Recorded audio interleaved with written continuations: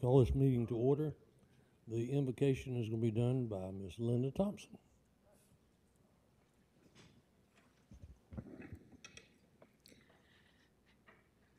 Let us pray.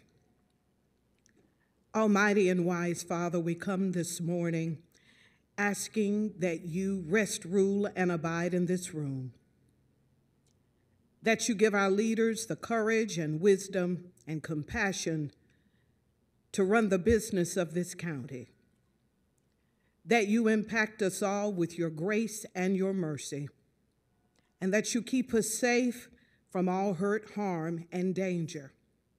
Be with us during this season of Thanksgiving, that it is not only a day, but it is a reason to live, to be grateful and thankful that we live in a caring and loving community.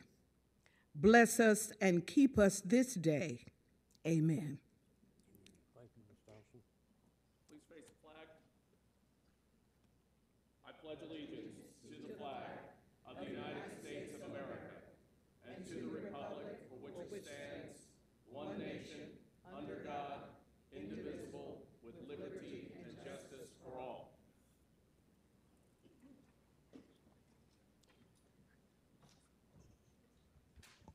Does anyone want to pull anything from the consent agenda? Mr. Chair, I'd like to pull item number 6, please. Okay.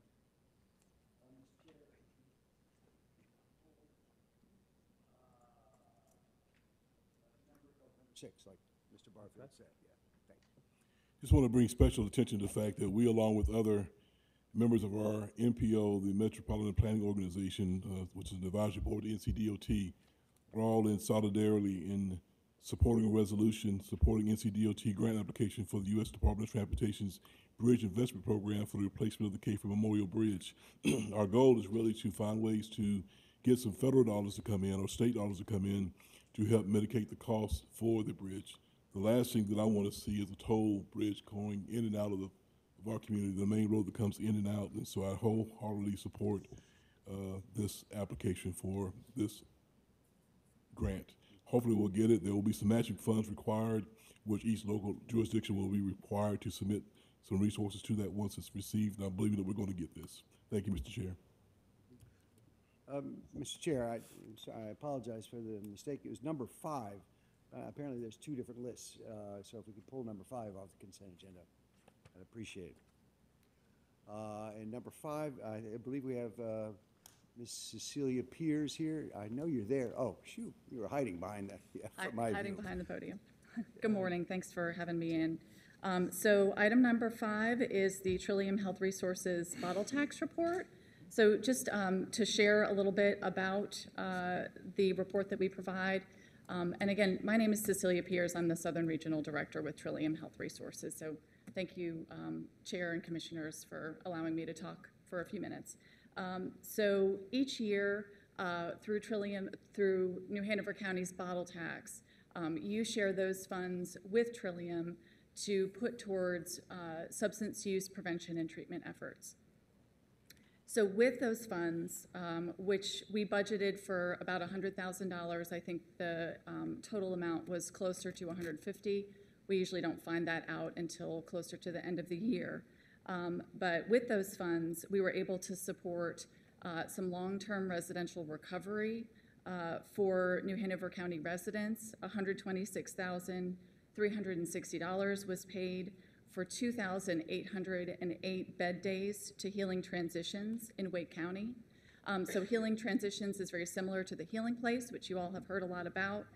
Before the Healing Place opened, when folks needed long-term residential recovery, we would refer them to Healing Transitions in Raleigh. And then once the Healing Place opened up here in New Hanover County, we paid an additional $248,715 for 5,527 bed days for New Hanover County residents to receive long-term recovery and non-medical detox at the Healing Place. We also purchased 250 naloxone kits to prevent opioid overdose in New Hanover County residents. That amounted to $13,300, and those were provided to the Health Department and the Sheriff's Office. On the prevention side, we purchased the sold-out youth online curriculum that talks about fentanyl and the dangers of fentanyl, and it's directed towards high school students. Any parents in the audience of both middle school and high school students probably received a notice that that curriculum was available, both to students and parents, and that's being offered through the schools, and that was a cost of $10,000. And then for middle school parents in particular, we covered three sessions with the Post Center. And the Post Center provides substance use prevention education to parents. It covers things like adolescent brain development, how kids are exposed to drug and alcohol use through social media, things that parents need to know in keeping their children safe. So we are providing 3 sessions to New Hanover County parents at a cost of $1,950. So that actually amounts to more than we receive from New Hanover County, but when we see a need somewhere, we look for other sources of funding to complement the funds from the bottle tax report, from the bottle tax that we receive from the county. In that report, we also include information about the folks who are uninsured and receive state-funded services, so you can see kind of the entire scope of the effort for treatment and prevention in New Hanover County. Cecilia, sorry, were you finished? Yep, that was the information on the bottle tax report. Great. Cecilia, also I know that there has been some major structural changes to Trillium overall. And the reason I asked to have this pulled was not only to hear that about the bottle tax, but if you could give us a very brief overview and explain what the ramifications for here in New Hanover County will mean with these changes. It's rather dramatic. There are some significant changes that have occurred over the last couple months.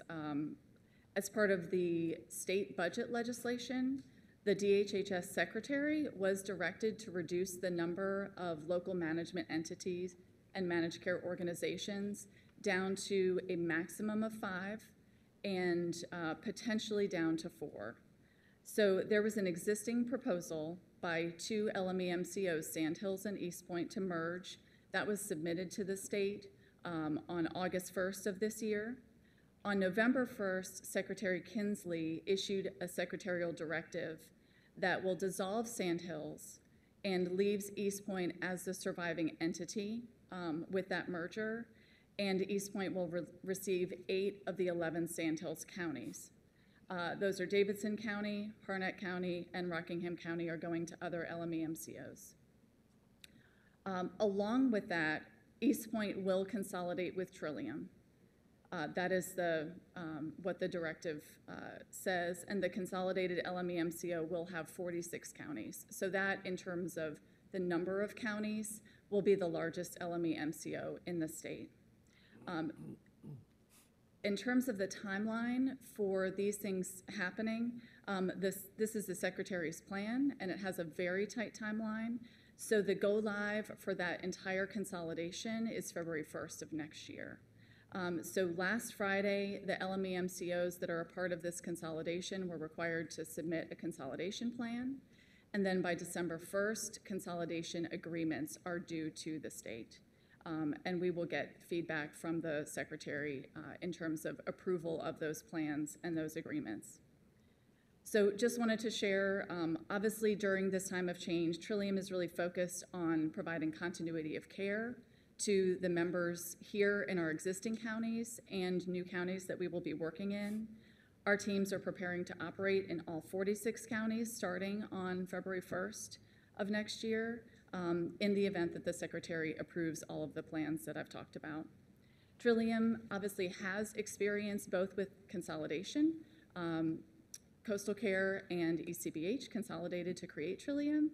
And we also have experience absorbing counties from other LME MCOs. So we feel like we are very prepared to execute the plan that we have shared with the Secretary.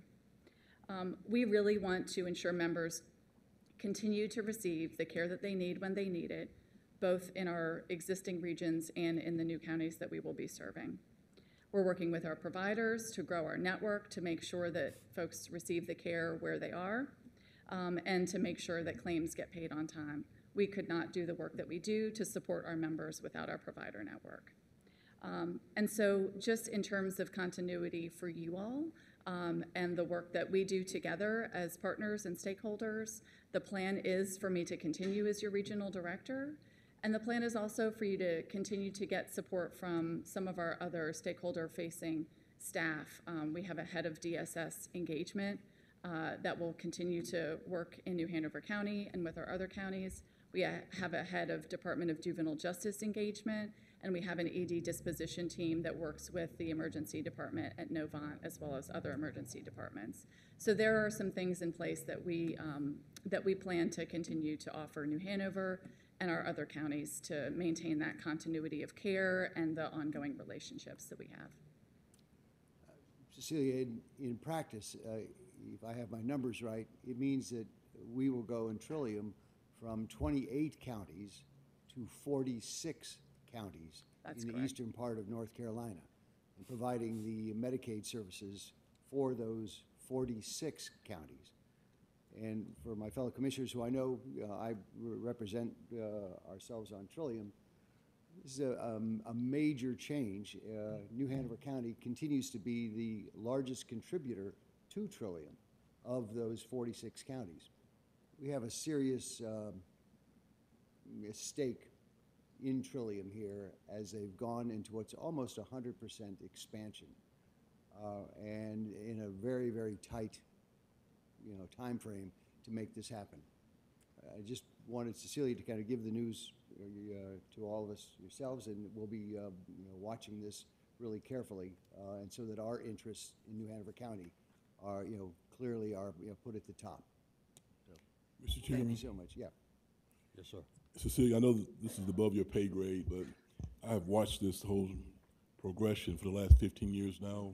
When I first got on the board in 2008, there was Southeastern Mental Health that covered New Hanover, Pender, and Brunswick County. And at that time, you had folks that actually provided service locally here, many mom and pop operations, so to speak, and the state decided to expand.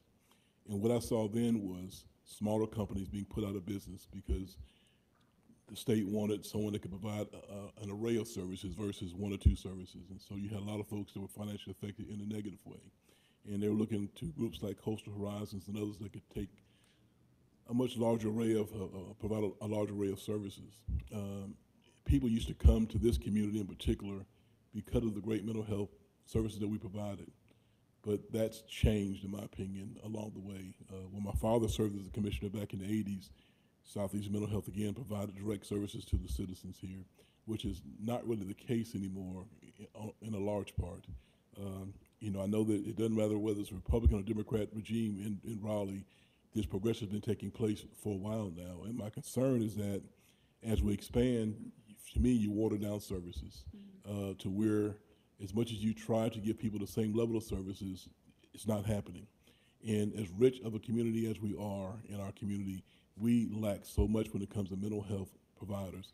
And I'm speaking from personal, familial experience in trying to find resources that just aren't here, where you've got to go to other communities and other cities, 2 and 3 and 4 hours away to get the things that we should have here in New Hanover County. I heard you say the numbers about how much money is, coming from the ABC bottle tax. More importantly, I want to hear, and let folks know that the county contributes to a great extent to Trillium locally. The funding of the Healing Place were county dollars. The building of that building were county dollars.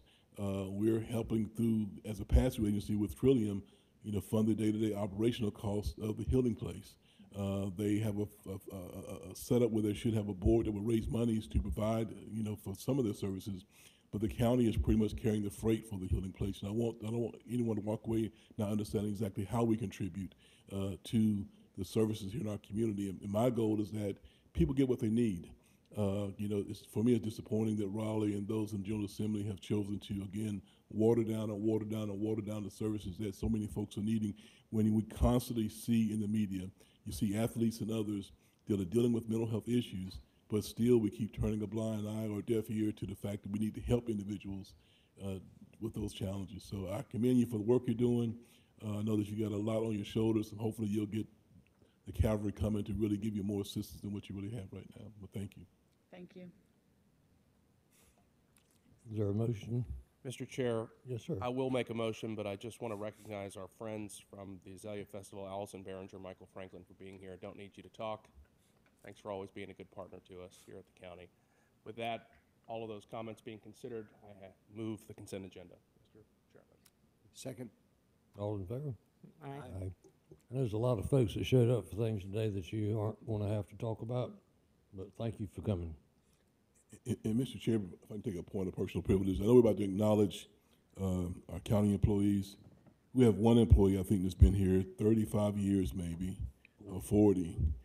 And when you see Margaret, who works in the library, just know that she was also on Jeopardy. And she was outstanding on Jeopardy as well. So we have a Jeopardy contestant right here in the audience today. National recognition throughout the whole entire world. Woohoo! Let's hear for Margaret.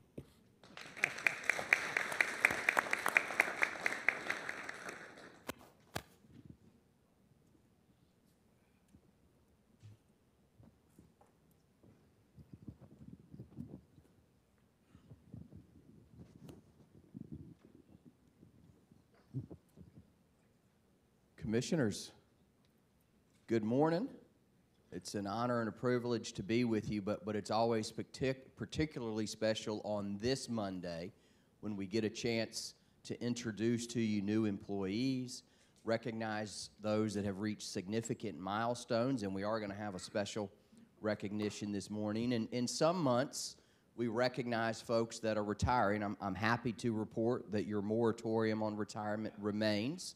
There is no one here that is retiring this morning, and so we're thankful for that. I enjoy all parts of this. Usually, though, it's with a little regret when we're recognizing folks that are retired. And so we're going to begin with service awards, and we're going to start with 10 years this morning, a significant milestone in service to the board and our community, and it's an honor to have worked with all of these folks in the time that they've been here, because I've been lucky enough to be part of the organization while they've been here. When I call your name, if you would, please come forward. I want to be the first to shake your hand and then invite you to visit with the board and have your picture made afterward. And so first this morning, with 10 years of service, New Hanover County Department of Social Services, Sheila Atkins. Sheila, congratulations, and thank you for being a part of this organization.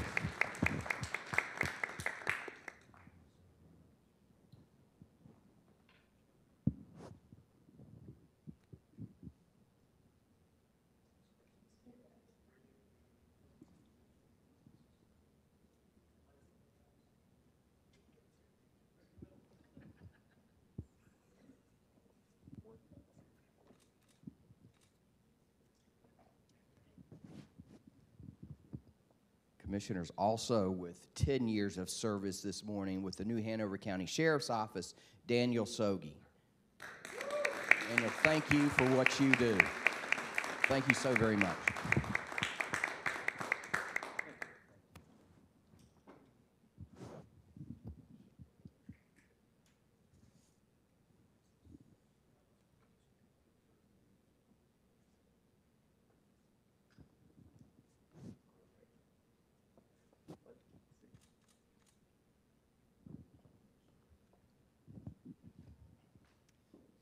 Commissioners, we're going to move forward and recognize one individual who has 15 years of service to New Hanover County and New Hanover County Health Department, Julia Wiles.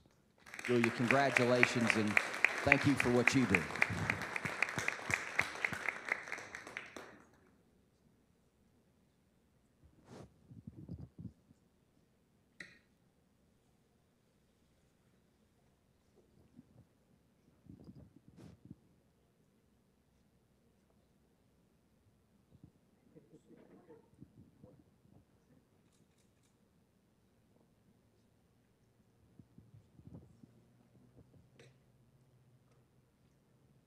Commissioners, we're going to recognize an employee who has 20 years of outstanding service to New Hanover County in 911, Karen Benton. Karen, thank you and congratulations.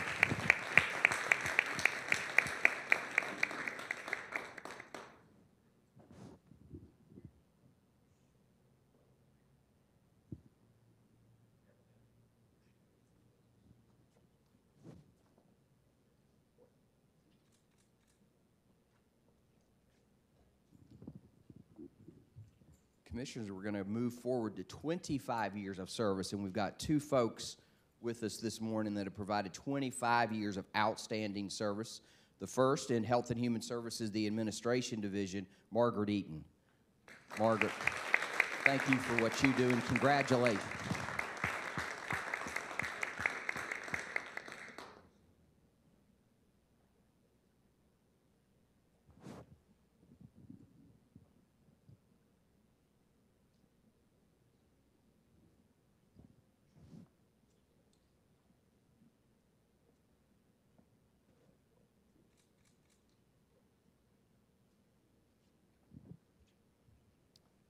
Commissioners, also with 25 years of service with the Department of Social Services, Melita Newkirk.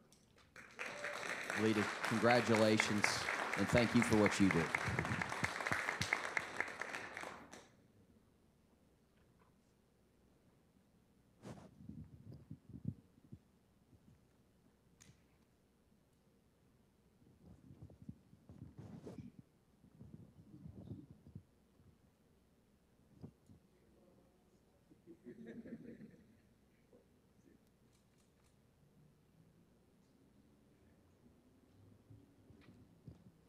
So, Commissioners, Commissioner Barfield alluded to this, but we've got a person with us this morning that this is really special.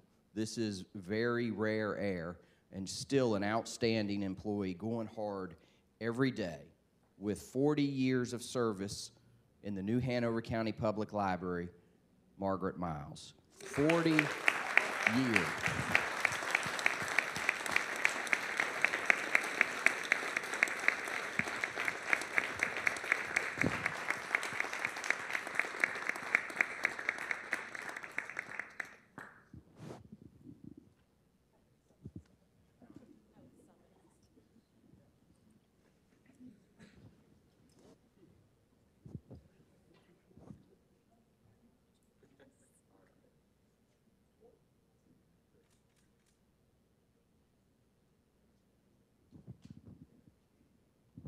Margaret, again, thank you for everything that you've done and everything that you continue to do.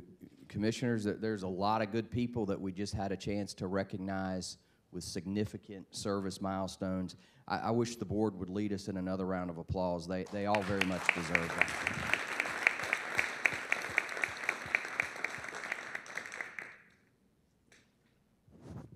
Okay, so we're going to get a chance to introduce to you folks that have joined the team since we last were together on this particular Monday, some outstanding public employees, and I say it every month because it's the truth. We only hire the best and the brightest, but they're also committed and passionate about public service, and that's what the differentiator is.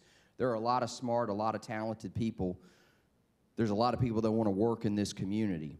But it's rare to find the talent and the passion and the commitment to public service, and that's what it takes to have a long-term career with us. And so when I call your name, if you would stand up, we want to recognize you properly with a round of applause. And so first this morning, in the Department of Social Services, Bianca Bowen. Bianca, thank you for joining the team.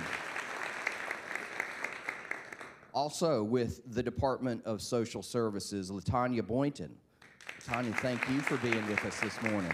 Thank you for joining the team. With Community Justice Services, Kelly Coughlin. Kelly, thank you for joining. The New Hanover County Department of Social Services, Nina Crow. Nina, congratulations. Thank you for joining us. Also in the Department of Social Services, Rose Davis. Rose, thank you for coming to work with us. Also in the Department of Social Services, Allison Lee. Allison, thank you. In our engineering department, Derek Shrewsbury. Derek, thank you for coming to work with us. Good to see you way over there. Also in the Department of Social Services, Tiffany Smith. Tiffany, thank you for coming to work with us. Soil and Water, Jessica Stitt. Jessica, thank you. Department of Social Services, William Wilburn. William, good morning, and thank you for being here. Commissioners, I believe that concludes service awards and recognition of new hires, and so thank you for giving us the chance to present. Thank you.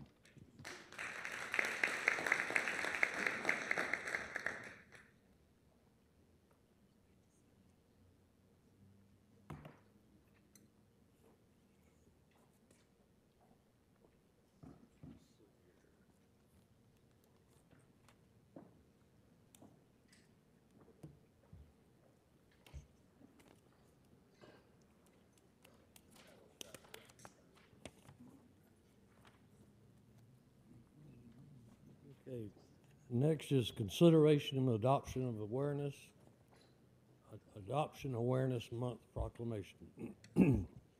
Whereas every child deserves to grow up in a loving, stable family, yet sadly many children in America have parents who are unwilling or unable to care for them. And whereas more than 113,000 children in the United States, 2,786 children in North Carolina, and 33 children in New Hanover County are currently in foster care awaiting to be adopted. And whereas for our children who have lost their birth families, adoption can provide the home life, parental love, nurturing, and security that they would otherwise be missing. And whereas North Carolina's future depends on today's children, and the state is committed to helping all children reach their full potential in supportive families. And whereas North Carolina encourages citizens, community agencies, religious organizations, businesses, and others to celebrate adoption, honor the families that grow through adoption, and focus attention on those children who live with the burden of an uncertain future while they await permanent families. Now therefore be it proclaimed by the New Hanover County Board of Commissioners that November 2023 will be recognized as Adoption Awareness Month in New Hanover County, adopted this 20th day of November 2023. Mr. Chair, as a member of the Health and Human Services Board, I move approval of the proclamation. Second. All in favor? Aye. Aye. Thank you. Yes, thanks for having us. My name is Tiffany Bickle. I am the adoption supervisor here at New Hanover County Health and Human Services. Currently, we have around 249 children in foster care. Of those children, 33 currently have the legal plan of, are legally cleared for adoption, or waiting for that those adoptions to be finalized. Of those 33, we have 13 that need an adoptive home. And so a large 2/3 are in adoptive homes and somewhere in the process of adoption. And then we have about 13 that we're actively recruiting for adoptive homes. So the state sets forward each year a baseline for us to try to achieve based on population and the number of adoptions completed the year before. This year for New Hanover County, that baseline is 24 adoptions, and thus far, about halfway through, we have finalized 19 adoptions. I think there's something, I'm Brian Bachnick, the program manager at New Hanover County DSS in foster care and adoptions. And I think there's something that we need to remember. There's a certain bittersweet aspect of adoptions and child welfare. The bitter is the chronic neglect that got most of the kids up to this table, but the sweet is the finality and the family that they get through the process of adoption and child welfare. So I'm thankful for Tiffany and the rest of the team that do a wonderful job working with our judge and with the local attorneys to try and fast track this process to make it help us get to permanence as quickly as we can. So thank you for taking this time to recognize and make adoption awareness on everybody's mind. Thank you. Mr. Chair, Yes, sir.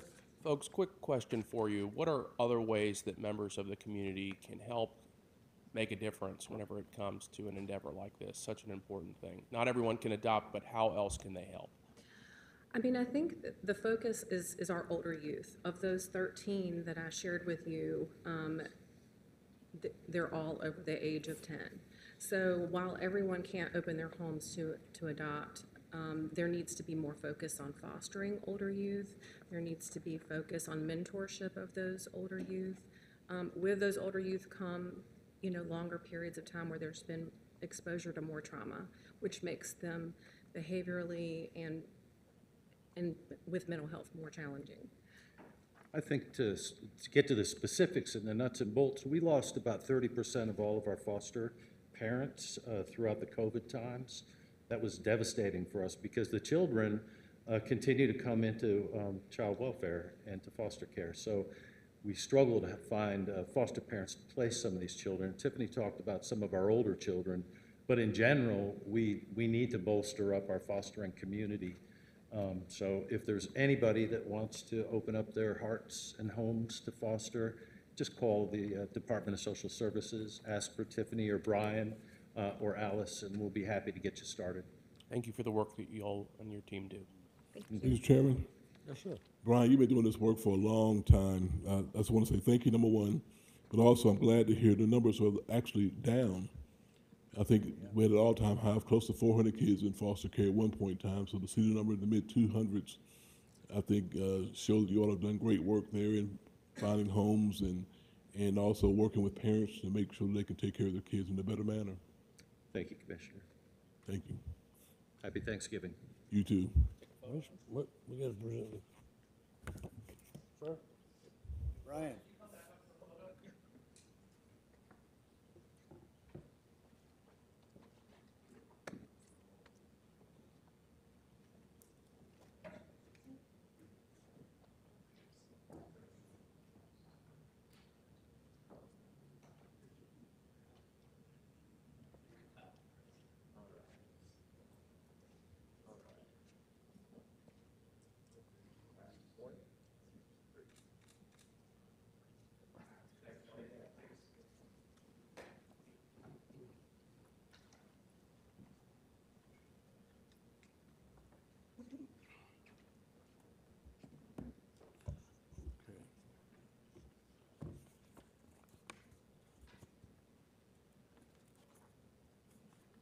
Next is a public hearing on Mason's Inlet Special Assessment. I will now open a public hearing to receive comments on Mason's Inlet Special Assessment. The Board of Commissioners adopted a resolution on October the 16th, 2023 for the Mason Inlet Relocation Project that determined $4,069,039 needs to be assessed for operational and maintenance costs of the project. The board directed county staff to prepare a preliminary assessment roll and a project map mailed to each owner a notice of hearing and schedule a public hearing to consider the preliminary assessment roll. North Carolina General Statute 1538-195 requires that the board conduct a public hearing to hear all interested persons with respect to preliminary assessment roll. The board will now hear many public comments. Anyone here to speak? Okay. I will now close. Do you have something? I've got a recap of a few slides, but we just looked at this last month, and Yeah. at your direction, we can forego those. I think Okay. we're good. So I will close the public hearing. Is there a motion to approve Mason Inlet Special Assessment? So moved. A second? Second. All in favor? Aye. Aye. Ms. Brothers reminded me we do just need to approve the terms of the payment. I can I'll just go to the last slide if that's okay. Yes, sir.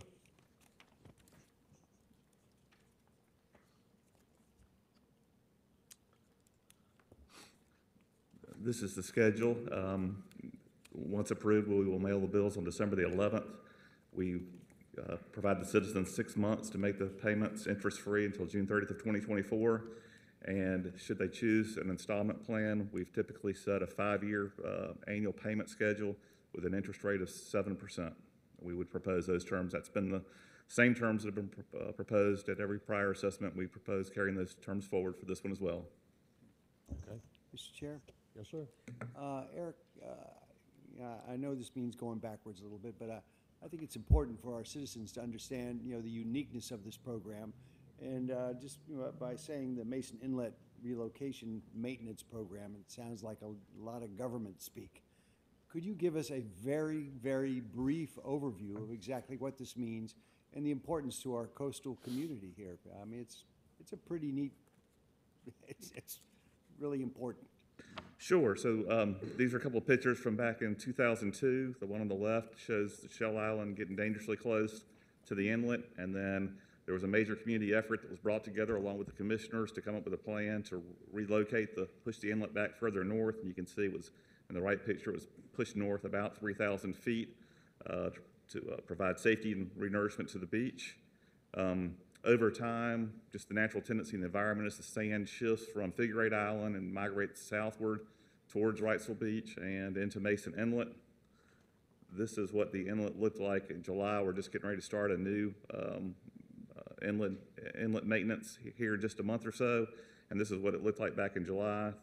The true inlet should be about 500 feet north of this to the left, and you can see sort of all the sand accumulating in the inlet. So this is kind of a win-win for Figure 8 and Wrightsville Beach. The Figure 8 loses the sand, and it comes down to Wrightsville Beach, and the sand gets pumped back into Figure 8 and renourishes that beach, while at the same time providing a healthy inlet between Wrightsville Beach and Figure 8.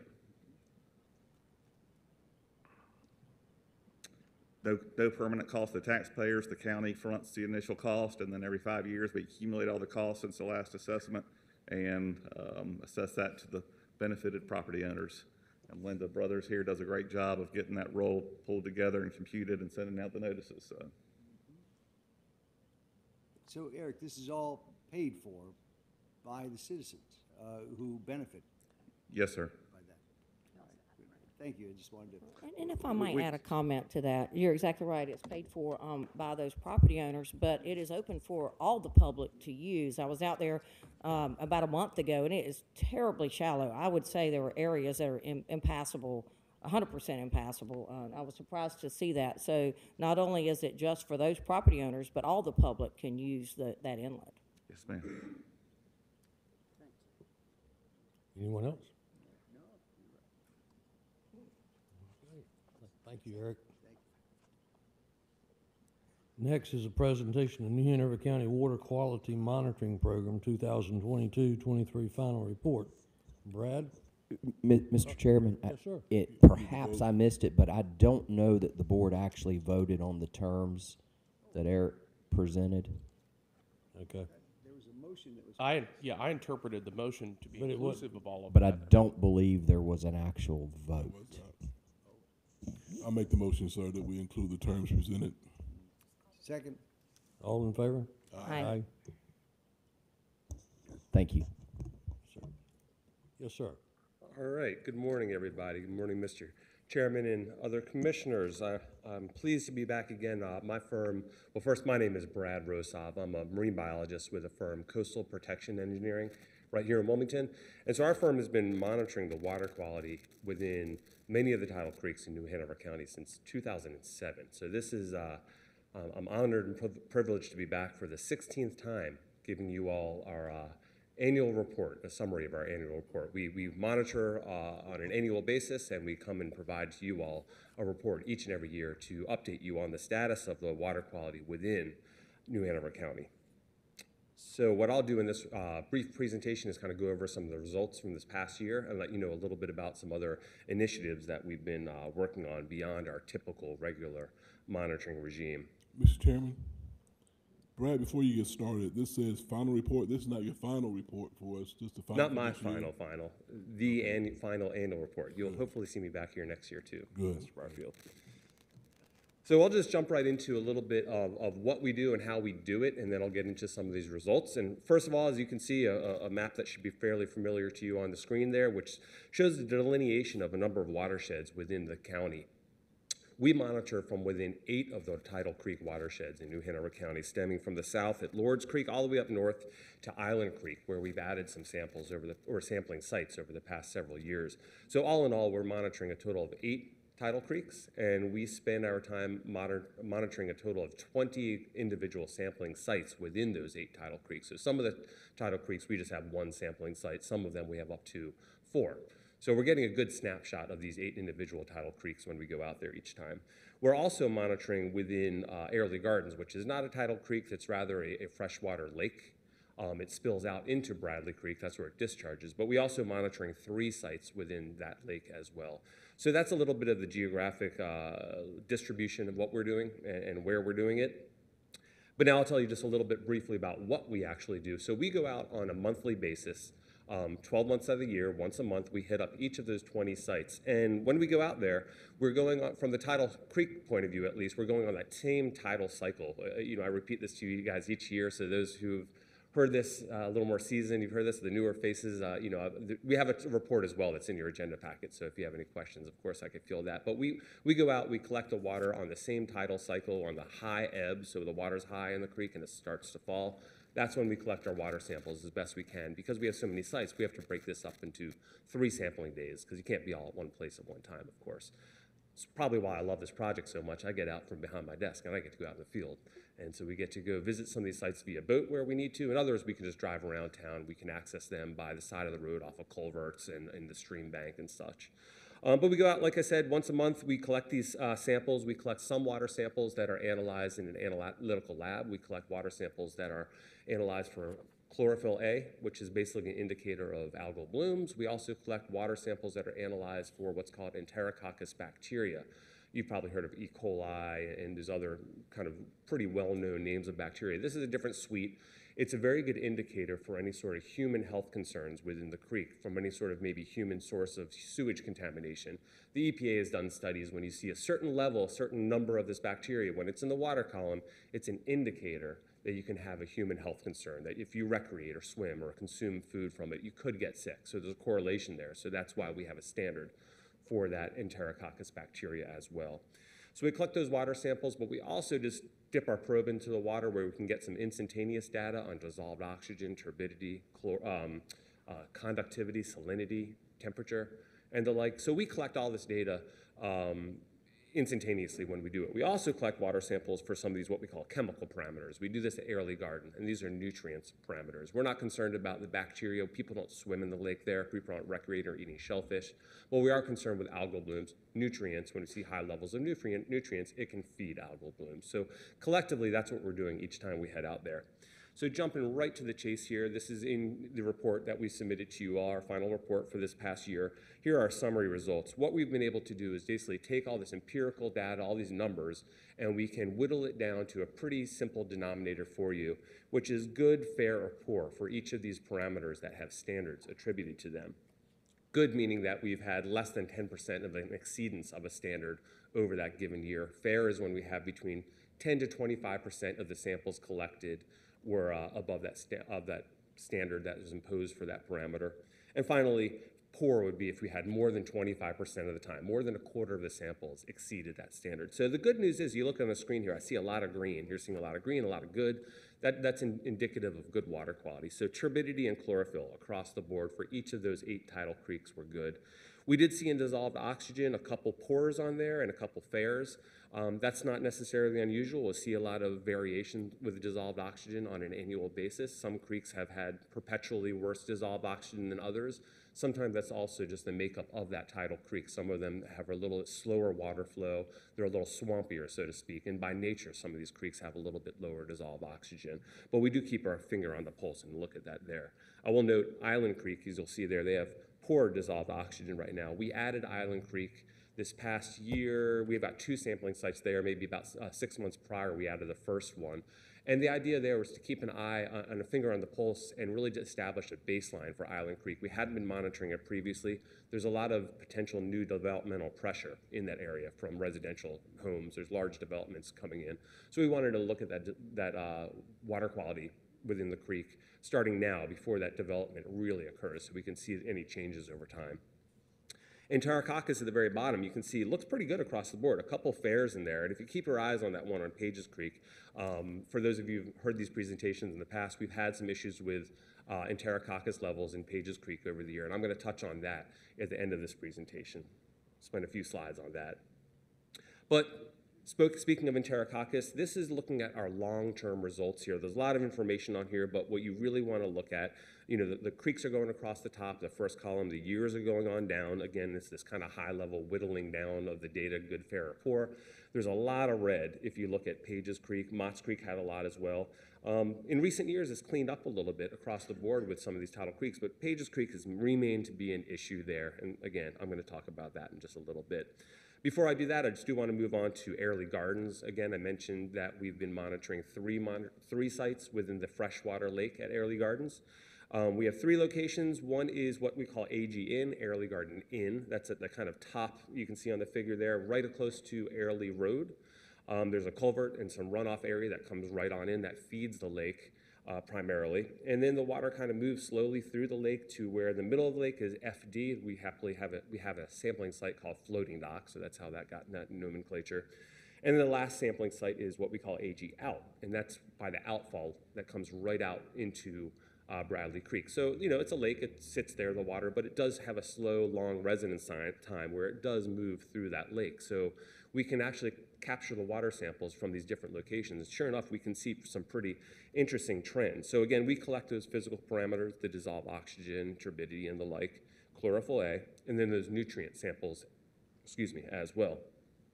And what we see in Airlie Garden over this past year was turbidity looked good across the board. We did see low dissolved oxygen where the water comes directly into the lake. Some of that runoff just had low dissolved oxygen in there.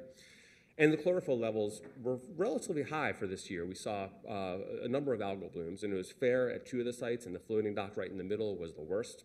And on a long-term trend, we've been monitoring in Airlie Garden since 2015 now. So we've got a pretty good, robust data set under our belt now to really get a good handle of what we're seeing there. And generally speaking, what we see, it's in the report. I didn't include in this presentation. We have a good figure and chart that shows over time the nutrient levels from 2015 until today from the 3 sites.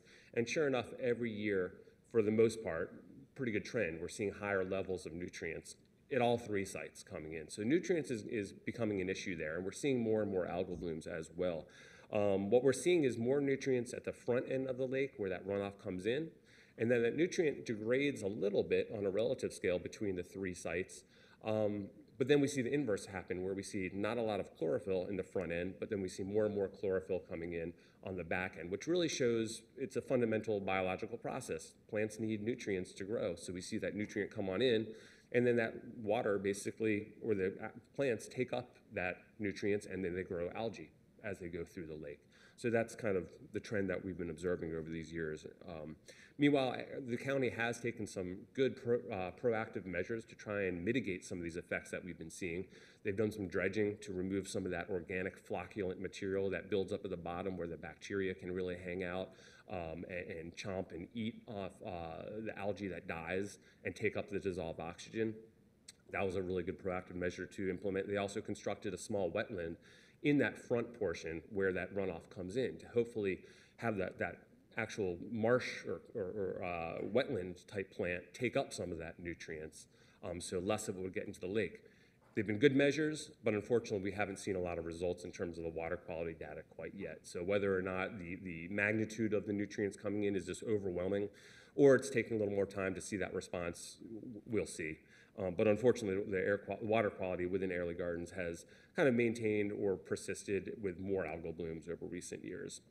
So as far as the overall conclusions with the program from this last year and some of these general long terms, again, if you harken back to that slide I had with all the tidal creek data, again, chlorophyll and turbidity have been good across the board this last year and previous years. That's a typical trend. We're not really concerned with those parameters. Dissolved oxygen, as I mentioned, does fluctuate. We certainly see that fluctuation as termed as like on a seasonal trend. We see higher dissolved oxygen in the wintertime when the water is cold and the oxygen can really be held in the water better. There's more capacity, just the physical nature of water. And in the summertime, we see that dissolved oxygen go down quite a bit considerably. So that's a natural thing we do see.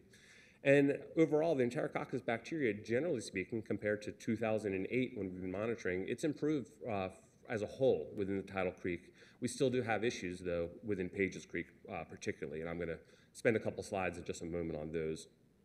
And lastly, as I just mentioned, with water quality in Airlie Gardens, that nutrients is really seeming to drive the algal bloom situation and some of the dissolved oxygen issues that we see. So that runoff issue is something that we've been probably contending with and need to contend with further. So I do want to shift gears, my last couple slides here, and I'll try and make this through quick for you all. I know you have a busy agenda today, but in Pages Creek, we've been having that problem with Enterococcus really since we started, 15, 16, 17 years ago, whenever that was. We monitor 3 stations in Pages Creek, one of which is right near the mouth of the creek, where it spills out into the intercoastal waterway. That site has not been problematic. It gets a lot of dilution, a lot of stirring and mixing. So that area of the creeks looked good since day one, but these 2 other sites that we maintain further up the creek, up towards the headwaters, along in the Bayshore neighborhood, have been problematic. We maintain 2 sites there. One's called Pages Creek Bayshore Drive Upstream, BDUS, and Pages Creek Bayshore Drive Downstream, which is the DS you can see there. And what you'll see on the screen there, it's a picture of the watershed with those 2 red-looking polygons on there, and with the arrows pointing to a specific area. The arrows are pointing to where we sample for those 2 sites. The red area is showing basically the branch, or that portion of the creek in proximity to that sampling site where it goes and spills out into the main body of Pages Creek. I reported to you, I think last year, a little bit about this thermal imaging effort that we did. So we've been seeing these high levels of bacteria in the creek. We've done some studies to do what are called source tracking studies to find out where is this bacteria coming from. Is it coming from canine sources, dogs that are not, people aren't picking up after their dogs? Is it coming from raccoons and wildlife? We've seen geese on the boat ramp at one of the sites, and geese, we know what they do in the water, and we can see images and pictures, that they're adding to the bacterial loading in the creek as well, for sure. But we've had so much of this, and it's been this persistent problem. The county did invest in a couple more experiments where we were able to take the water samples, have them analyzed for the actual specific bacteria, and look at the genetic fingerprint to determine what is the source of this. And sure enough, we did see levels or the response came back that it was coming from human sources in a certain considerable amount. So after doing several efforts of that over the years, that's when we try to figure out, okay, we know that the human signal is in the water, but geographically, where is it coming from? And so we did this thermal imaging study about 1.5 years ago where we flew a drone along with UNCW with a thermal imaging camera. Basically, if you harken back to the movie The Predator, where everything that moves is hot and things that are cold, so everything that moves is hot and looks kind of red. Things that are cold are blue. That's what this does. And it lets us use basically beyond our eyeballs to look for anywhere where we can see any sort of effluent or small amounts of water or pooling getting into the lake or into the creek. We couldn't necessarily see this, but this imaging can. And we did that, and sure enough, we did find some areas that were interesting to follow up on. And we took some additional sampling. We did find some areas that were, we call them seeps on a low tide. You can see some areas adjacent to the sites where we were sampling, where we found that human signal, again, coming from the groundwater, coming into the creek as well. We found them next to residential properties. We found them next to the CFPUA's lift stations that are right there by the sampling sites as well. The ones that were just adjacent to the lift stations were actually sampled, and we found that signal. But what we realized is we wanted to move on to this recent effort, which we haven't reported to you yet, and this is in your report today. We kept focusing directly on those 2 sampling sites, but Pages Creek is a large watershed. So if you look at the figure here, all those little blue and red and greenish, yellowish dots show where we took a step back and let's do this source tracking within the entire watershed, not just focusing at the spots where we've conveniently been sampling nearby. So we did that in 20 sites, and we did it twice, one during a dry period, one during a wet period. We really wanted to get max flushing when we could as well to see what we could get out of this. And so when we did this at first in April, and when we did this whole area, we only had one area that came back with high level or had some numbers of this human signal. And sure enough, this is a zoomed in figure right in proximity to that site that we called Bayshore Drive Downstream. It wasn't at the boat ramp. We have 2 sites. One's at a boat ramp, that Bayshore Drive Upstream. This other one is along one of the sides of the creeks where there's a number of homes with boat docks and the like, and there's a large culvert there as well. Again, adjacent to one of the lift stations as well. Well, sure enough, The only area during that sampling event where we had that human signal was right there, right where we've been sampling all along. It helped us rule out the fact that there was a widespread problem where we're focusing geographically in the wrong area. So we were able to hone in and basically confirm that this is one of the areas where it truly is a chronic problem. When we visited this area again, or this whole Tidal Creek component again in July, we did the same sampling. We did 20 sites. We actually didn't go back to the sites that were downstream closest to the mouth where we know we weren't going to have that signal. We reallocated the funds. We put additional sites in proximity to this site. We really wanted to see if maybe it was coming from further upstream. Maybe it's over here. When we did that, we were stumped yet again because now this time, the only area where we had the high signal or we had that human signal was at our other sampling site we've been monitoring all along. And it wasn't anywhere else in the creek. So now we're left back. We did 2 events. We had confirmation that both sites that we've always been sampling, again, had that human signal. We didn't see it at that other downstream site. This time we saw it at the boat ramp. So here we are doing this long-term assessment. We keep coming back each time with this issue with this Pages Creek problem. We have confirmed that it seems that this problem is isolated to these proximity to our 2 sites that are closest to these lift stations and the boat ramp and the like. We were able to rule out that it's coming probably from downstream sources or other areas in the creek, but here we are again, letting you know that there's been this long-term issue in Pages Creek, and we're whittling it down. Now, there is some news that CFPUA, who has done a lot of assessments to try to determine whether the lift stations have any problems with their structural integrity, they've come back and confirmed that they've done their smoke tests and their closed caption video, and they're not finding any leaks. But they do have a long-term plan to replace one of those lift stations within this next year. So our hopes and fingers are crossed that maybe we'll see when that happens, maybe there'll be a difference there. Otherwise, the saga continues at Pages Creek. So all in all, when these are the sampling sites where we actually did hit these positive hits of human, and again, they're in proximity to where we've been sampling all along. So where are we now? We're just going to continue to coordinate with CFPUA regarding these sites, and if they happen to go out there and have any sort of repairs or anything needs to occur, we'd like to hear and see if anything actually translates to changes in the water quality. Meanwhile, we'll be definitely looking forward to seeing when they change that infrastructure over, they replace it if we see any changes. And meanwhile, we're just going to continue chugging along, keeping our finger on the pulse and the water quality throughout the entire county.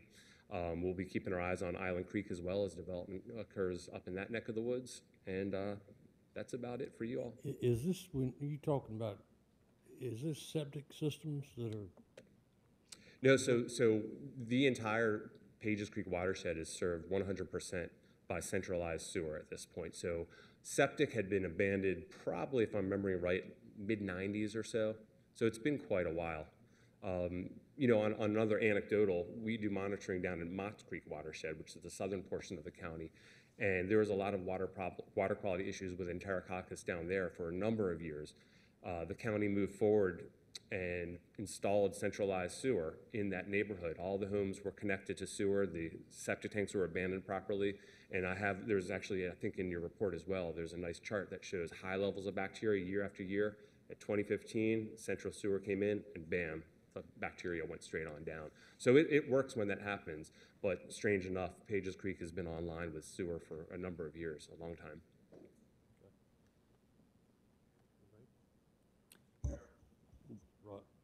Rob. Dane, go ahead, yeah. Rob, please. Thank you. Brad, first off, you have certainly found the fountain of youth. I think in the time that I've been a commissioner, I've never seen you age a single day. It's incredible. It's almost like Groundhog Day when you show up. It's the same thing. You can't see my bald spot. You're doing something right. Oh, I see. I'm too tall. Nicely done. The level that your trigger level for enterococci bacteria, is it 400 parts per million? Or no. So enterococcus, and this gets a little technical, and, Yes. and it's in the report. We've got a table in there that shows the various parameters that have state or even EPA standards associated with them, and it gets a little confusing because certain creeks are classified different than others. Right. Pages Creek is what's called SA waters, which is a shellfish water. It's open for shell, or it's designated as SA waters. It has a shellfish resource, so you could go shellfishing. The standard for shellfishing water is a little more stringent than some other creeks. So whereas other creeks have a limited, when you sample, another thing is what's your frequency of sampling. So if you go out there 5 times a month, the standard is a little bit lower. It's a little easier to get by. But if you're only going 1 time a month, which is what we do, you've got to meet a higher stringent standard. So point being is for shell fishing SA waters in areas where you could recreate or get in the water, there's a potential for so, it's 276 colony forming units of bacteria per 100 milliliters. So 276 is the number there. We had seen in years past numbers in the thousands. We've seen, it's all over the place, but we do see, compared to other creeks, high numbers. And Pages Creek remains closed, though, to shell fishing, though, correct? I believe it still does today. Yeah. So we're seeing those numbers, the 276, be exceeded in your sampling on a regular basis. How do they go from being poor to fair with that continuation? We clearly have a bacterial problem there. Yeah, and it's a matter of statistics at that point, and it's a matter of the limited number of samples that we have per year. Sometimes when it says fair or poor, it's a matter of if one of the sites, if we had 3 exceedances versus 4, that's going to trigger you for that one creek, from a fair to a poor. So it's a small nuance. If we're not seeing a lot of green over a lot of years, you're having an issue there, and obviously when you're seeing poor over a number of years, so it's the cost we get for looking at the rating scale of just as simple as fair, poor, and good. If you looked at the numbers, you could probably see that it's just been elevated over time. How does these numbers relate to fish? If you're fishing in Pages Creek, for instance. Well, the bacteria is probably not a big issue for the fish necessarily. Dissolved oxygen is probably the biggest driver for looking at fish and other wildlife that may be there, even small things that you couldn't see or wouldn't really know about, which are the basis of the food chain that are hanging out in there. If you can't have the critters on the bottom thriving, then you're going right up the trophic levels and cascading to where the fish, they're not going to want to be there. Blue crabs could move away, snails, any sort of thing, and so it would move on up. And when we do see some of these creeks that have dissolved oxygen issues kind of persistently, we just don't see as much wildlife in the creek. But the bacteria is really not a driver for fish health. I guess my concern is really the human recreating there, and I don't want somebody to take a look at these numbers of these charts and say, oh, great, Pages Creek is, good to swim in, good to fish in, et cetera. It's getting better, but when we clearly have a bacterial problem there. Would you agree with that, Brad? Yeah, I would. In fact, going back to 2009, I want to say, only a year and change after we'd been monitoring and we presented just like this to this body, the commissioners and staff agreed that it would probably be smart to actually inform the folks proactively, and a warning sign was actually put up at the boat ramp that does warn folks on this chronic bacterial concern. So that's been there to inform folks who are there day after day getting into the water. And that sign is still up? That sign is still up today. Okay, good. Indeed. Thank you again. Thank you for all your work that you've done for us for over the years. Greatly appreciate it. If I could just piggyback on that, I know Dave might have a different, that was actually going to be my question, is do we post that to the public? Thank you for bringing that up. And is it inside of the boat ramps and those areas that the public would go into so they could be made more aware of the condition of the water? Yeah, I mean, so folks utilizing, it's a private boat ramp. It's a neighborhood boat ramp. It's not a county boat ramp. But the posting is there. And generally you see folks launching their boats. And when you launch boats, especially when the water's warm, you're getting wet, you're getting splashing around. And you're not going swimming there necessarily. You're not recreating, but you're getting in there. People also launch their kayaks and canoes, and they're definitely getting wet with that. So that's where it's right there beside the boat ramp. It's to let folks know. And I think the neighborhood certainly knows. Anecdotally, I can tell you, we run out there, we do this sampling, and I'll see folks on the boat ramp, and we're parking our truck, and we're going out there, and they see this, this guy with this weird equipment going out there. And half of them know, most of them say, oh, you're doing the water sampling. They get it by now. And they always anecdotally, so, how's it looking? Can we go swimming or can we go fishing? I'm like, well, keep your eyes on the data and, check out that sign. We let them know that, it's not necessarily healthy at this time for human recreating in there. But, I leave it at that. There's no warnings or there's no guidance on fishing or consuming fish that I know necessarily. Personally, I'm not sure if I would, but, that's my perspective. Brett, I just want to say thank you for this report. I think that it's very important to highlight things like this, especially because even though there are outstanding concerns, you can see that we've made progress over the years. And it's critical that we continue to monitor these things really indefinitely, because we do want to make sure that water quality not only improves but can be at the highest level possible. It's a high priority for the county, has been for a long time. Again, thank you for what you and your folks are doing to help us monitor it. We wouldn't know without the information, and we've got to monitor it to get the information.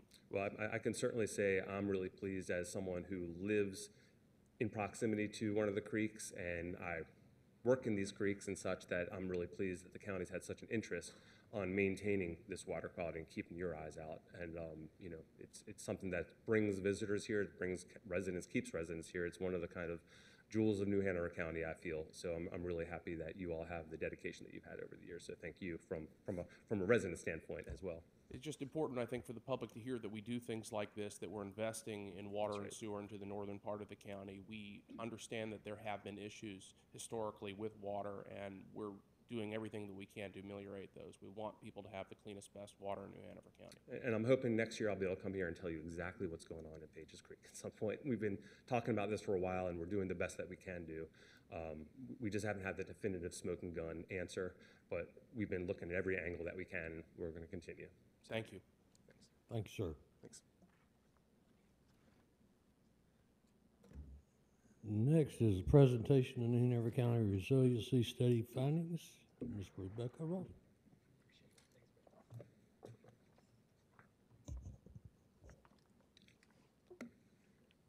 Thank you, Mr. Chair, Commissioners.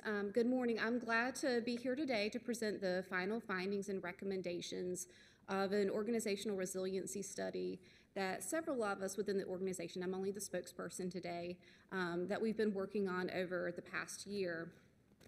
While anticipating and responding to changing conditions is and has been a core function of the county's work, this particular effort was spurred by a conversation last summer following an analysis of FEMA grant program inequities at a national scale. Our county manager, Mr. Coudray, requested staff look into our elevation and buyout programs, and while it was determined that the program guidelines that were in place reduced potential inequities here in New Hanover County, we did find opportunities for greater coordination among the multiple departments responsible for the wide spectrum of resiliency-related activities that the county conducts. This study was an effort to develop a framework for that organization-wide collaboration. And the context grounded the key goals for this project, which include both greater coordination and a focus on ensuring equitable outcomes for our citizens, as well as a focus on place-based resiliency. This study is intended to complement the work that the county has been undertaking for the past 5 years related to people-based resiliency, but our work was specifically concerned with natural systems, the built environment, and infrastructure, as well as how that impacted our residents. As I mentioned, representatives across the organization were involved in the study's findings, as we all have played a role in place-based resiliency as part of our department's work and cross-functional projects. This does include adapting to changing conditions, mitigating long-term risks, and recovering from specific disaster events. For each of these components of resiliency, staff reviewed current activities, gaps and challenges, and opportunities in order to identify the best next steps to achieve greater equity and coordination. The first resiliency component that we analyzed was around recovery, the phase after a disaster when conditions are stabilized and a community begins to rebuild, restore services, and return to normal patterns of activity. Recovery work really starts in our Emergency Operations Center, or EOC, during an emergency event with the EOC planning section, and includes immediate post-disaster efforts to assess damage, stand-up initiatives to provide emergency housing and administer assistance grants as needed. It also includes the work of the county to repair any damage or remove debris from county property so normal operations can resume. Much of the work that the post-Hurricane Florence Office of Recovery and Resilience was focused on was related to this aspect of place-based resiliency, and its work is really representative of some of the challenges that we face in this area. The role that the county plays in recovery varies based on the type and impacts of a specific disaster event. It's shaped by state and federal assistance programs that continue to evolve. And it may require high levels of resources immediately after an event, as well as sporadic long-term involvement to manage specific grant cases.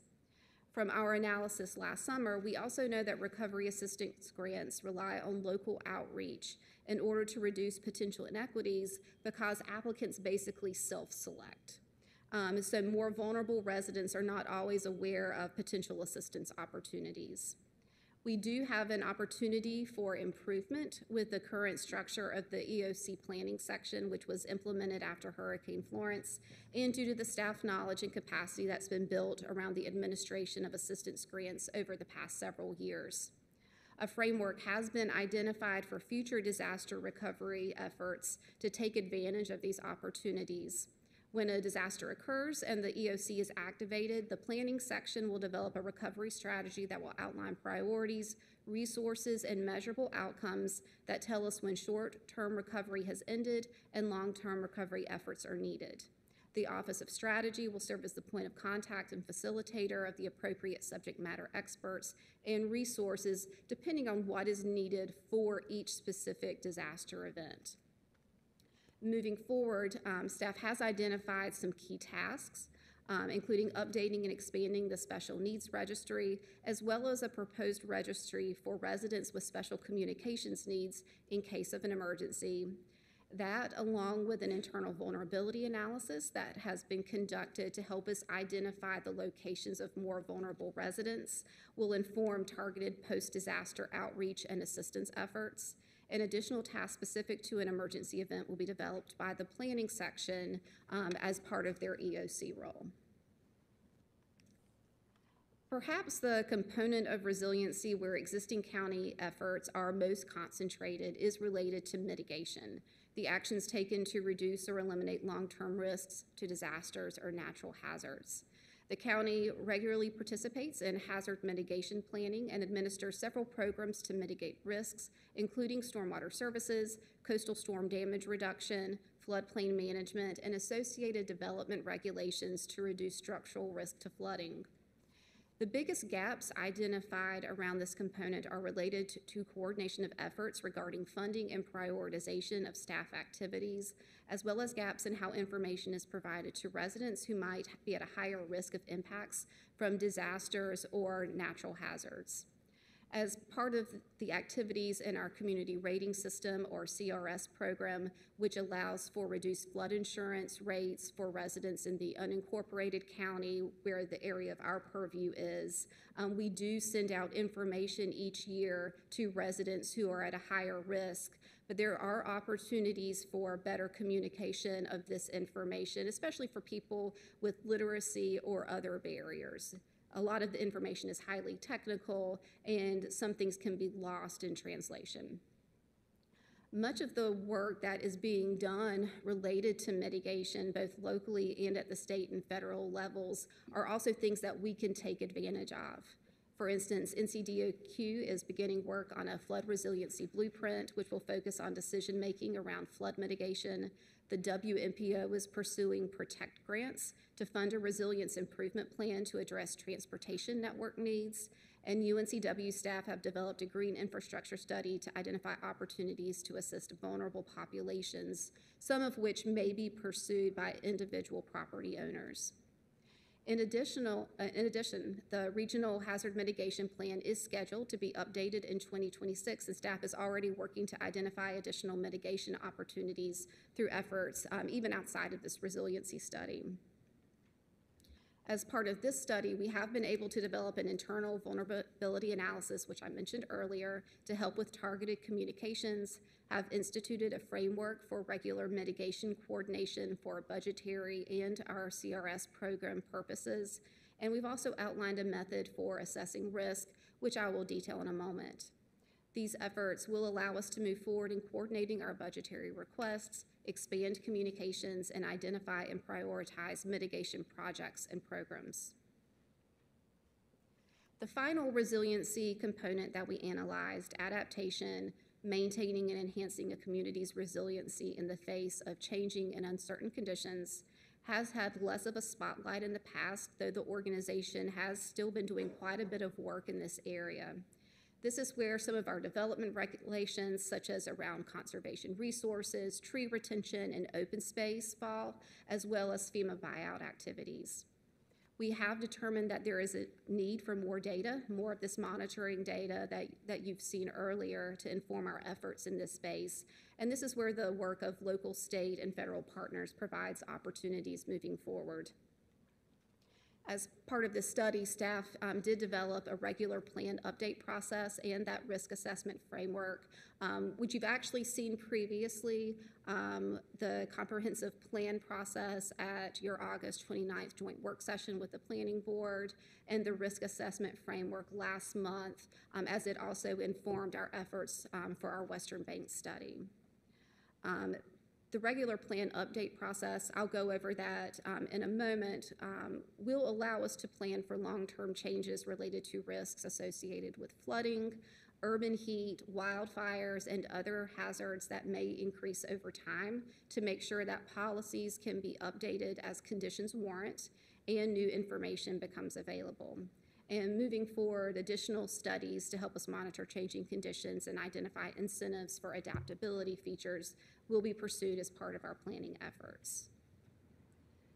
So as I mentioned, in addition to our analysis around recovery, mitigation, and adaptation, these frameworks and the internal vulnerability analysis were developed as part of this study.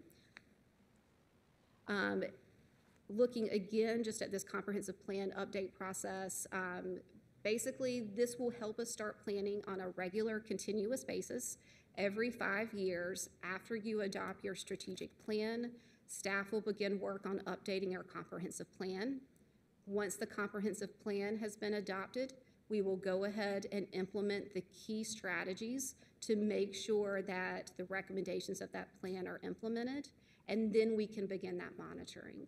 There may be information that comes up that we can address through a regular maintenance amendment, but most of the data we receive will be able to inform that next planning cycle. So we're always taking a look at the information that's coming in and on a regular basis determining how we want to move forward with that new information in place.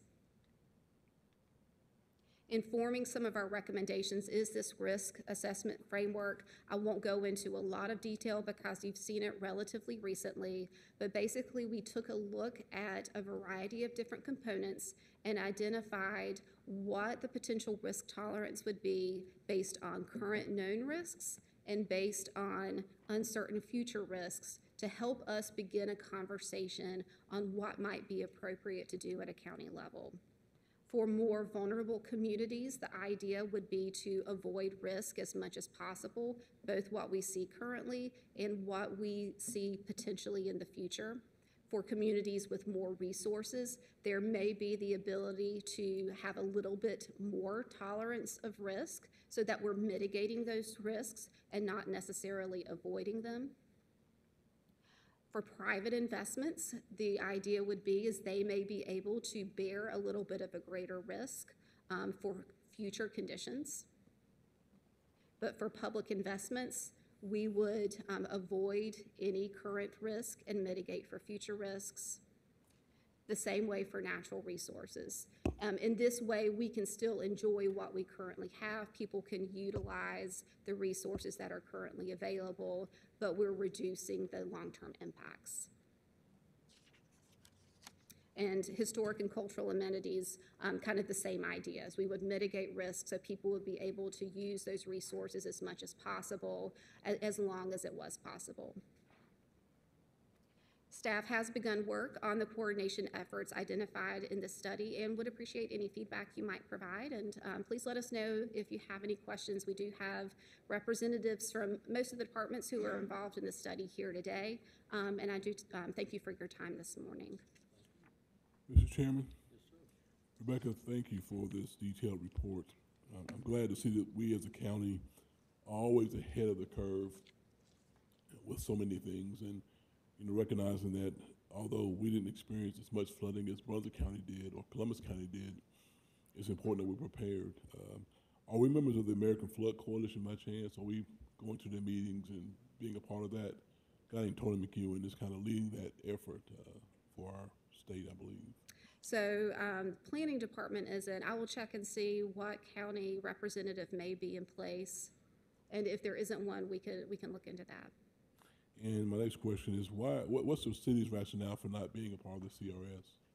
I am not completely aware of that. I know that they are reconsidering that based on my information.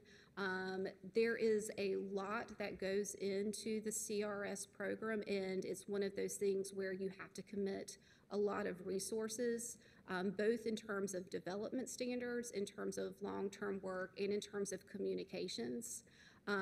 We are hoping that we will be able to help with the communications piece regardless of what decision the city makes moving forward, but based on my understanding, they are considering starting work in that CRS program. Is the assumption that this is more of a county issue versus city residents?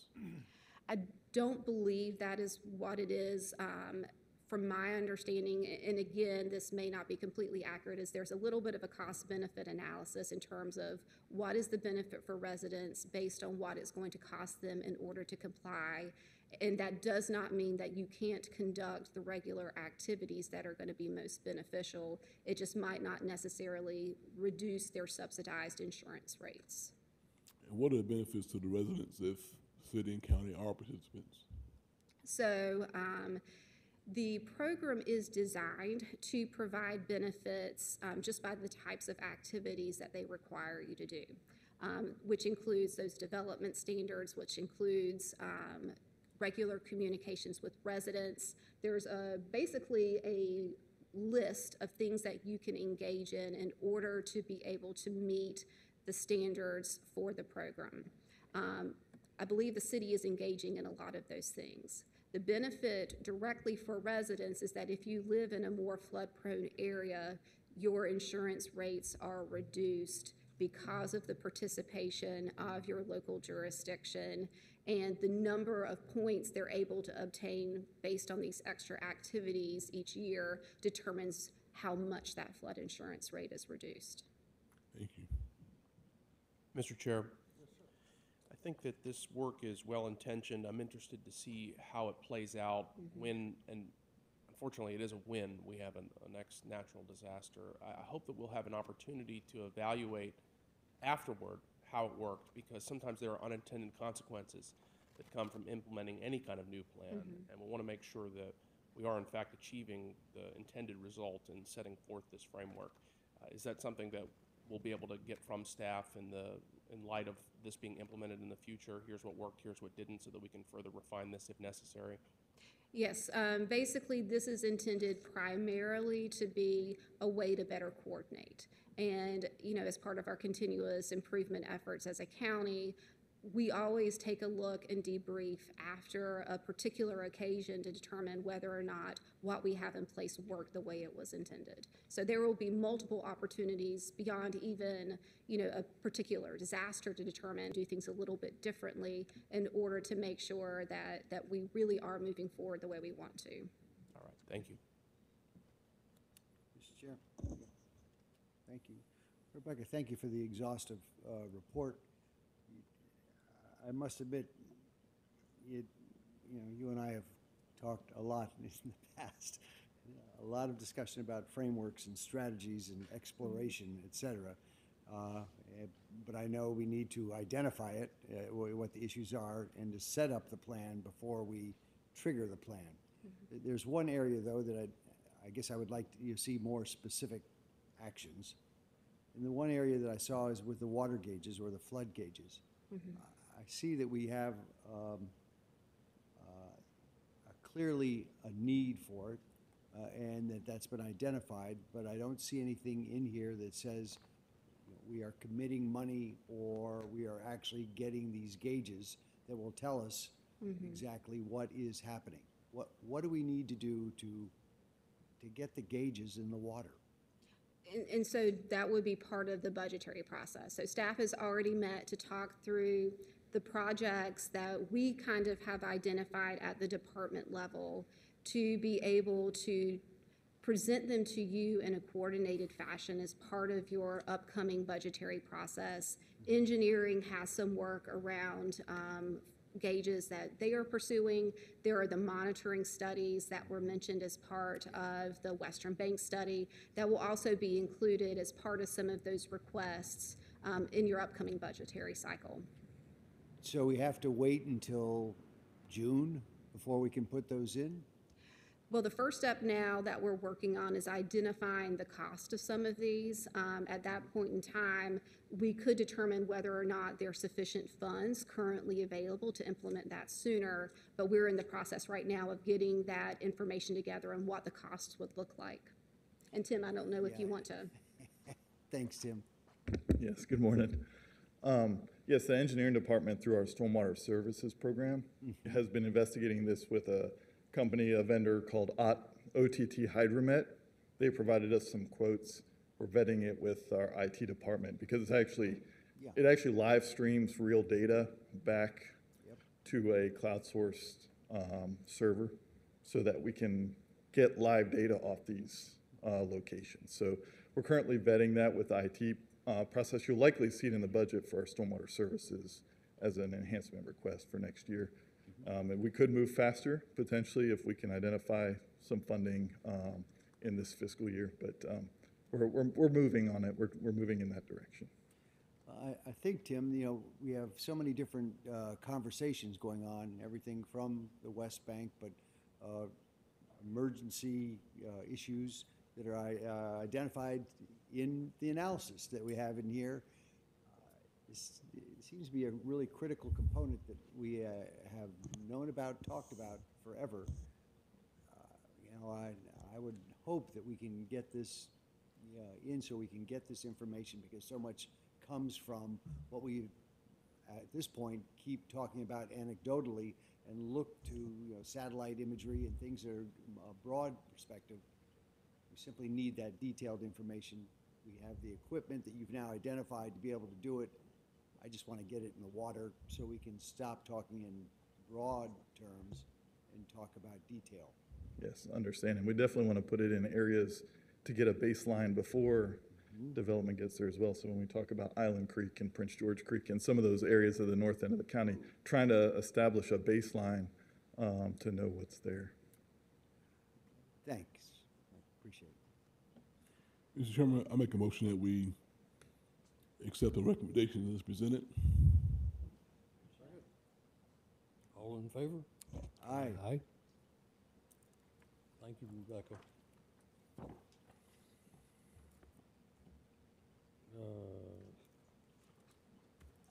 Okay, next is the financial update of unaudited financial results for the fiscal year ended June 30th, 2023 for the first quarter of fiscal year 2024. Mr. Cradle?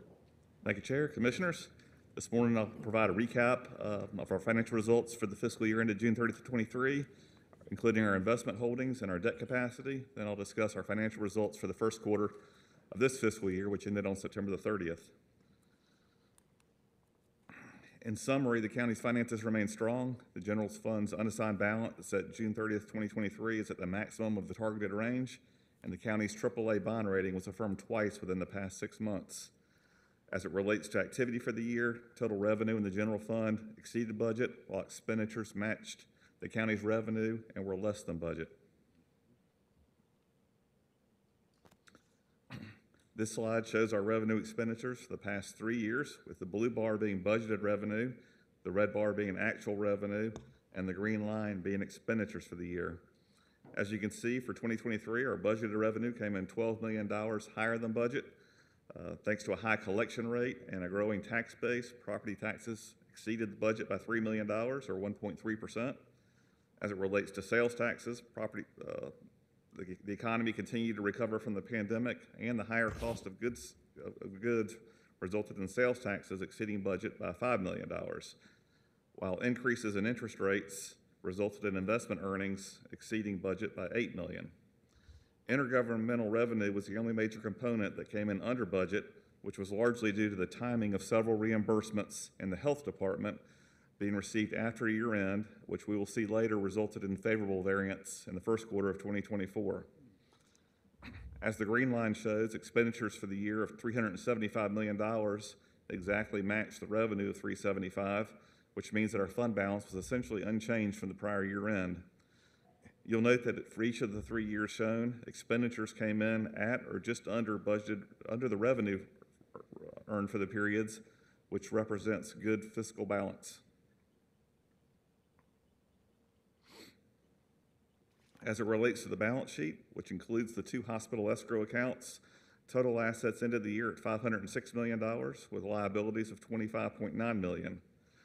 The difference in those 2 amounts is the county's net worth, which is called the fund balance, and it amounted to $480 million at June 30th of 2023. As just noted, the fund balance was essentially unchanged from the prior year end. As shown on this slide, 92% of the county's assets are in liquid assets, meaning that they are in cash or readily marketable securities, which is a source of strength for the county. The unrestricted fund balance, which excludes the restricted use escrow accounts, amounted to approximately $102 million at year end. By county policy, the first 21% of our current year expenditures is classified as unassigned fund balance and is generally held in reserve, while amounts in excess of that 21% amount are assigned to the county's capital improvement plan and are available for one-time expenditures. The 21% unassigned fund balance equates to having approximately 2.5 months of the county's expenditures held in reserves and is a prudent amount to hold for unknown contingencies. This slide shows a 6-year history of the unassigned reserve and capital improvement plan balances as a percent of our expenditures. As noted to the right, the minimum in our county policy is 8% of total expenditures held in reserve, and our target is between 18 and 21%.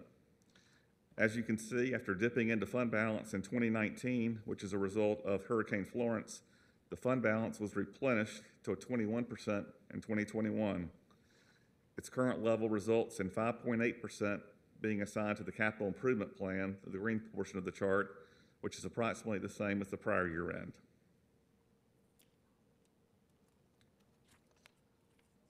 Next, I want to provide an update on the county's investment holdings.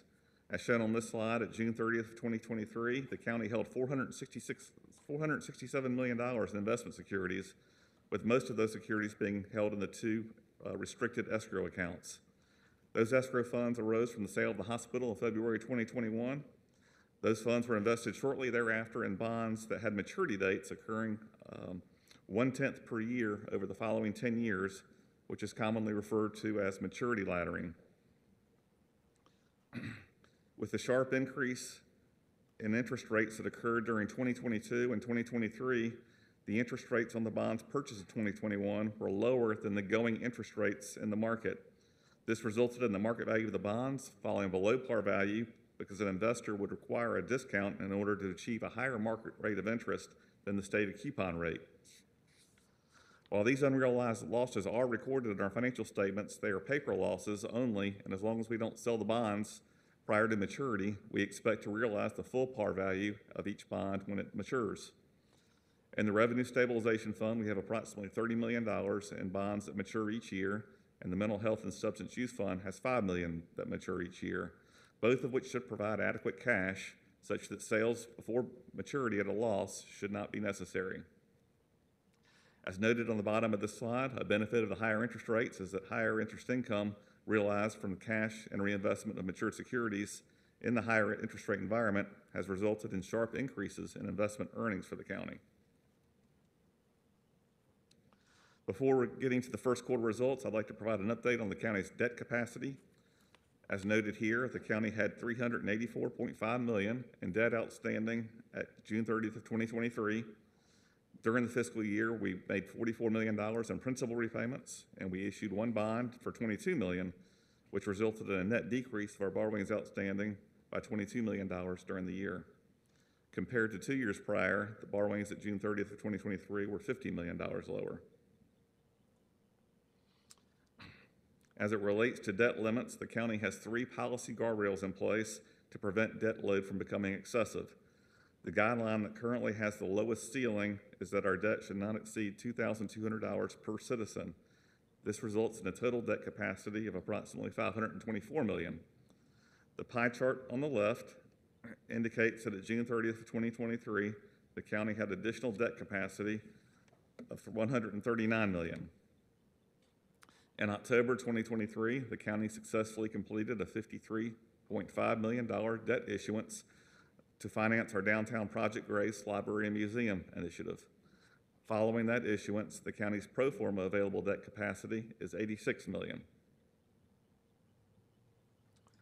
Looking forward into fiscal year 2024, we are scheduled to repay $44 million in debt, and with a fairly heavy capital project activity for this year, we expect to issue approximately $40 million in new borrowings. Thus, we don't expect a meaningful change in debt capacity this year from the pro forma availability shown on the prior slide. In fiscal year 2025, we have fewer capital projects on our schedule, and thus we expect a reduction in our debt balance of around $30 million. Therefore, our available debt capacity should increase back over $100 million during fiscal year 25. Now I'll provide a review of the first quarter of this fiscal year. As a reminder, and as depicted in this pie chart of our budgeted revenue for 2024, property and sales tax revenue accounts for 82% of the county's revenue in the general fund, with $216 million budgeted in property tax revenue and $94.7 million budgeted as sales tax revenue. As it relates to property taxes, the 2024 budget included a half-cent reduction in the property tax rate, which followed a 2-cent reduction in the prior year. As noted here, property tax bills were mailed to our citizens in late July, and they can pay the amount interest-free until early 2024. Thus, in the first quarter of the fiscal year, collections are just starting to ramp up. As it relates to sales taxes, the county receives those amounts on a 3-year lag to when the sales actually occur. Thus, through September the 30th, we've received no sales taxes that apply to the current fiscal year. However, subsequent to September 30th, we did receive sales tax revenues for July and August, which is shown on this slide. As you can see, the sales tax receipts for July and August totaled $20.9 million compared to budgeted expectations of $20.5 million, which also matched the prior year. It was an increase from $17.9 million in 2022. Thus, we're off to a good start in fiscal year 24 for sales taxes. The next few slides present information related to the county's most significant funds. As it relates to the budget amounts presented for fiscal year 24 on each slide, those numbers are estimated by analyzing actual collection and expenditure patterns realized in the prior 2 years and applying those patterns to the fiscal year 24 budget. While there are frequently unique fluctuations in the timing of revenue and expenditures in any given year, the budgeted amounts can help serve as an indicator. This slide shows that total revenue and expenditures for the first quarter of the fiscal year.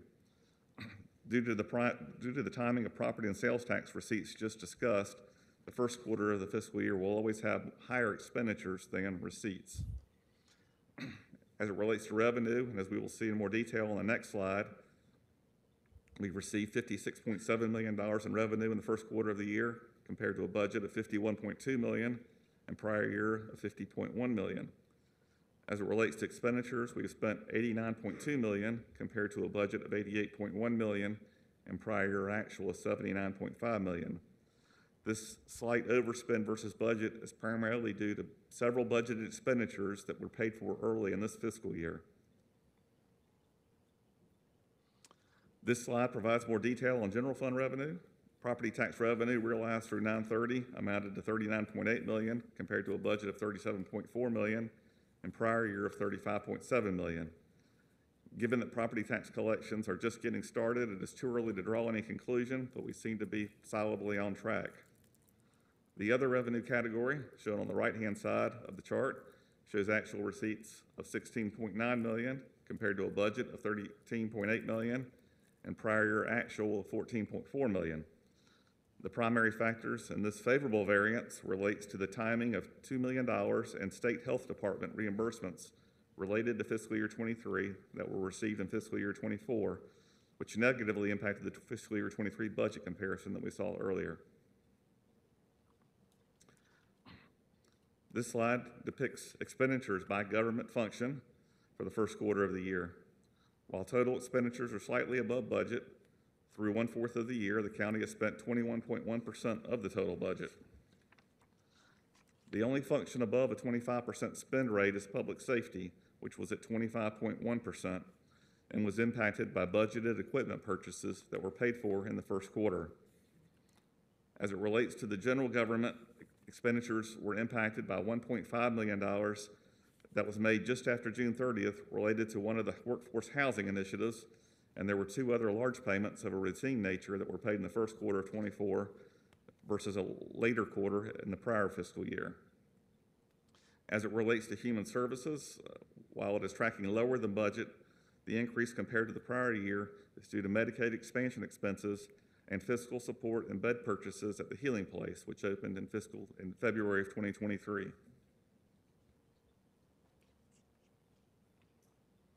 This slide shows the debt service fund. Based on lower and principal interest scheduled for the fiscal year, the allocation of property taxes to this fund was reduced in each of the past 2 fiscal years, which impacts the year versus year comparisons. Expenditures are made according to the repayment terms of the underlying debt and are on schedule. The Environmental Management Fund, which includes the county's landfill, is not tax dependent. It is a self-sufficient fund that charges fees for the services it provides. The tipping fee remained unchanged in fiscal year 24 after being increased $4 per ton last fiscal year. The increase in revenue in fiscal year 24 is primarily a result of higher tonnage at the landfill, with 108,000 tons this year compared to 100,000 tons at this point in the prior year. Expenditures are in line with expectations at $2.9 million. The increase in expenditures from the prior year is due to increases in the operating expenses necessary to operate the landfill. In total, for the first quarter of this fiscal year, this enterprise fund's revenue exceeded its expenses by $800,000. As it relates to fire services, virtually all of its revenue is derived from property and sales tax allocations, which are relatively low at this point in the year. As previously discussed, property tax revenues are slightly ahead of budget, which is reflected in this chart, while expenditures year to date are in line with expectations. This is the 3rd year of the county providing stormwater services to the unincorporated county and the 2nd full year of full service fees being charged. Stormwater fees are included in the property tax bill and thus follow the same pattern of receipts. As with the property tax revenue, we are seeing stormwater fees track slightly ahead of budget. On the expenditure side, as you can see, expenditures are significantly lower than budget. The reason for this is that minimal funds have been expended thus far for 2 watershed planning studies that are planned, as well as construction of a maintenance shed. The budget column essentially assumes that a portion of those expenditures would have already been made. In summary, this fund's operations are tracking in line with expectations. And that concludes my prepared comments, and I'm available for any questions. Mr. Chairman? Yes, sir. We have a lot going on in county government, Eric. Thank you for this great presentation. You know, I've noticed that, and I'm thankful that over the past couple of years, we've gotten more conservative with our sales tax projections, which I think is truing up the numbers. I think in the past there was a pressure, in my opinion, from the board to rely too much on sales tax, and I think it really pushed the envelope when it came to our budget, trying to true those numbers up. And although we've been fortunate in receiving more monies coming in, we're seeing the economy somewhat shift, and those numbers are getting tighter and tighter now. So I would assume that as we go into our budget discussions this year as a board, we'll take that into mind. Looking at our debt capacity, I know we all got calls last week, and I know we haven't had conversation with our school board, but they floated the idea of a bond. How does that factor into what we're talking about? Our manager, we had these significant conversations with the school board leadership yet, and just to understand what their needs are. So, Commissioners, I can certainly speak to discussions that staff has had with superintendent and his staff. He intimated that it is likely the school board would come forward with a bond request probably for 2024, and they understand a primary ballot question is not attainable. It could be then perhaps for the general election. He gave no indication of what the dollar amount would be. What I was able to glean and shared with y'all in the communication last week is the priorities that we've heard for some number of years remain, not necessarily in order, but a tear down and rebuild of Pine Valley Elementary.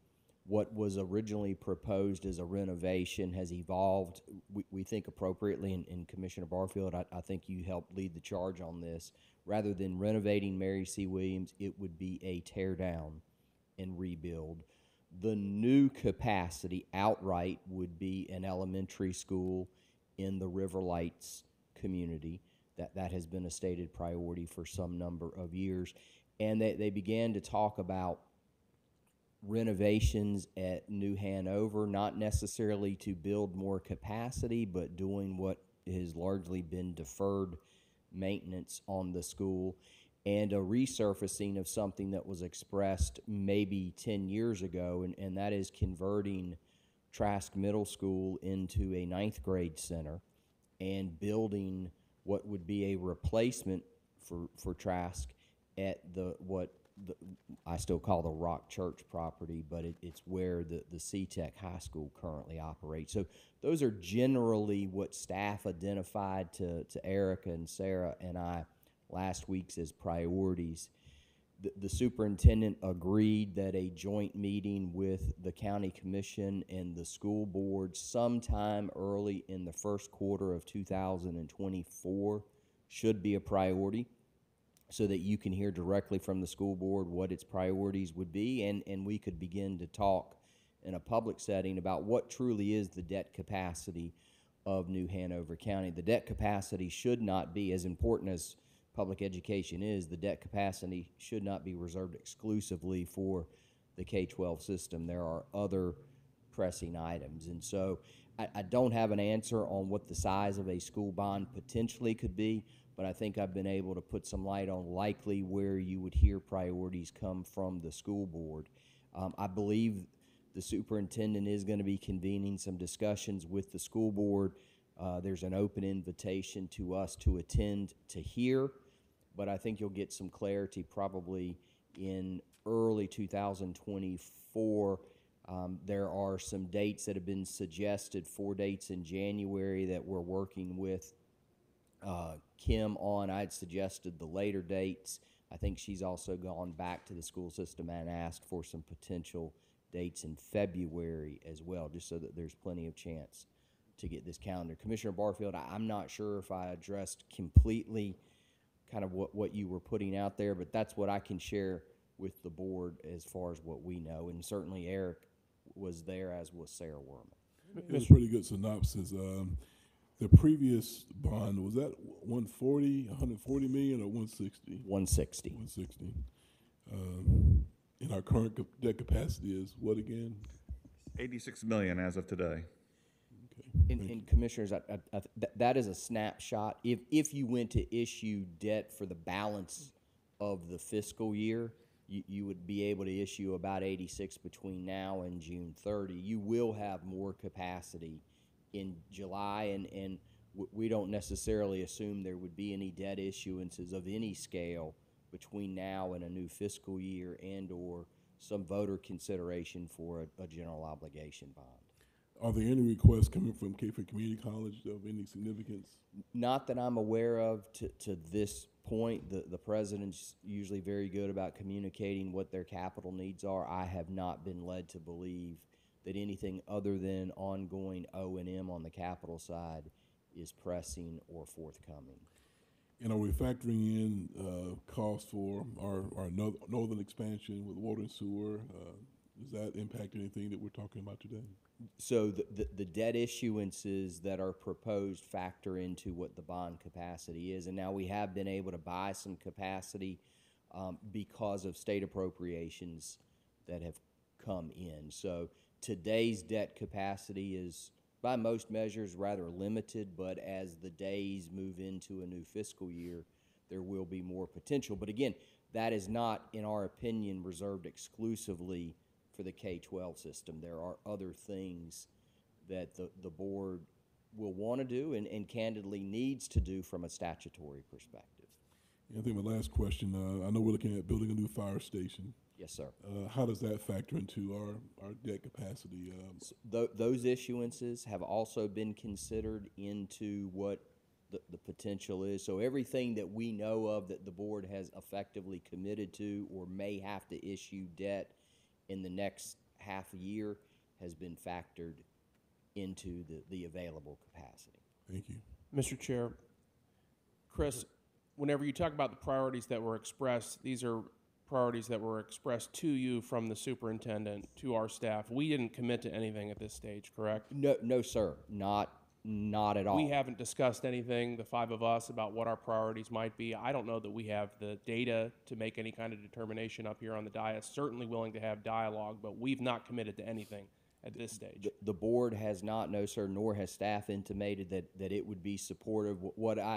The only thing I can say is that their priorities, in my mind, appear to be consistent with what we've talked about. The board did endorse a grant application to the state this spring, I believe will be 2 years ago, to work 3 of the projects that I identified. That's the tear down rebuild of Pine Valley, what now is a tear down rebuild of Mary C. Williams, and the new elementary school. The board did endorse a rather significant application to the state that was not awarded. And so I do believe the school system is operating off the presumption that because a board had committed to those priorities, that you would be inclined to think those are priorities, but no commitment on how they would be funded and on what timeline. All right. And additionally, I think that it's worth noting that some of the data that we've discussed in the past regarding long-term trajectory of students in New Hanover County, that's something that we charge staff with coming back to us with some more information on. That's a really important consideration that we need to have and to consider whenever we're making decisions like this, because we do not need to be making bond and building of school decisions for today that may be different than the ones that we'll have in 10 years. Yes, sir. And I know the board often receives criticism that, my goodness, the yield rates that staff is suggesting are the yield rates when new development can't be right. Well, the facts demonstrate, even as recently as Friday, that you're right. Your data assessments are in fact correct. While I can't speak to the actual underage, we do know best estimate is that the school system's population for the current year is significantly less than the budget estimate. We do know that the future projections for elementary, middle, and high school are continuing to contract as opposed to expand. So I would never diminish that there are tensions and pressure points in certain school systems. As a whole, though, the school population continues to remain flat or compress, and a number of our schools still remain significantly under capacity. So it's how the school board chooses to use existing facilities has got to be part of the discussion on what to do with certainly new build. The renovations are important at Pine Valley and Mary C. Williams. In my understanding, and this was a learned fact for me meeting with the school system, the state's model of how large elementary schools ought to be has increased. And so I think while Pine Valley and Mary C. will be tear down, rebuild, the idea is to capture new capacity in those existing facilities. So if it's currently, and I'm making these numbers up, if it's currently 500 students, the assumption would be, well, the rebuild should be for 600 with an expansion capacity well in the future to grow to more. So the philosophy of the state, how to use existing facilities is different, but no doubt our student population is not growing exponentially, and there will be fewer students in the school year than what the board assumed. I think that's an important point. Thank you, Chris. Yes, sir. Mr. Chair, I have, oh, go ahead. Yeah, go ahead. Just a question, Chris. So we did get an inquiry, I believe, over the weekend, asking our opinion on a possible bond referendum, which I do not think the county commissioners, just for the public, have been briefed on what the school board is talking about and what's going to come to us. So just if we could get that out to the public, that we have not been briefed on any possibilities of what they're looking to improve or what the bond looks like. I don't know anything about that, which is why I did not respond to the inquiry. But my question to you then would be, I appreciate you setting up that joint meeting so that we can get more informed, but what is that date that if we should all decide that it would be a referendum to be voted on, when would that be? There is a bond calendar, and I committed to sending that to the superintendent. We'll do the same to the board. So in an ideal world, or I guess the right way to say it is, the latest you could probably act is going to be in the summer of 2024 to calendar a question. Candidly, it would need to be sooner than that. And also, not kind of relitigating old history, but even to put the ballot on the agenda would require approval from the local government commission. And that's exactly why I'm asking, because I remember some instances in the past where it is actually a strict guideline of how a bond referendum gets put on the ballot. It is, very much so. So in the event that the voters would choose, and we go that route, and it goes to the ballot, and the voters do vote in favor of it, would the county oversee that money, or would that money be overseen by the school system? Both. The way it was structured with the $160 million bond is that the board set up a resolution that required the school system to spend what it said it was going to spend on specific projects. And it could not redirect the money unless it came back and made a very clear presentation to the county commission, and the commission consented to that. So the oversight was very closely guarded by the county commission. The daily management and choice of general contractors and construction management does fall to the New Hanover County school system. How about, is Mary C. Williams going to be just like Pine Valley, where we can build the new school and then tear down the old one? I don't have clarity on that. We did not talk about approach with the superintendent. It was just largely priorities. I understand Mary C. Williams is a pretty large space, but it also has serious grade issues, and so I'm not sure the mechanics of how that could work. To your point, what I remember from 2 years ago is Pine Valley would be built, and then the existing school brought down. But I don't know Mary C. Williams. Mr. Chair? Yes, sir. Just, for clarity and for those who are listening to us, when I say that, we talk about school debt, that is actually county debt. It is, yes, sir. The debt is on your balance sheet. The asset is on the school systems. So it's completely, as we go forward, when we're talking about a school bond, we're really talking about county taking on more debt. Yes, sir.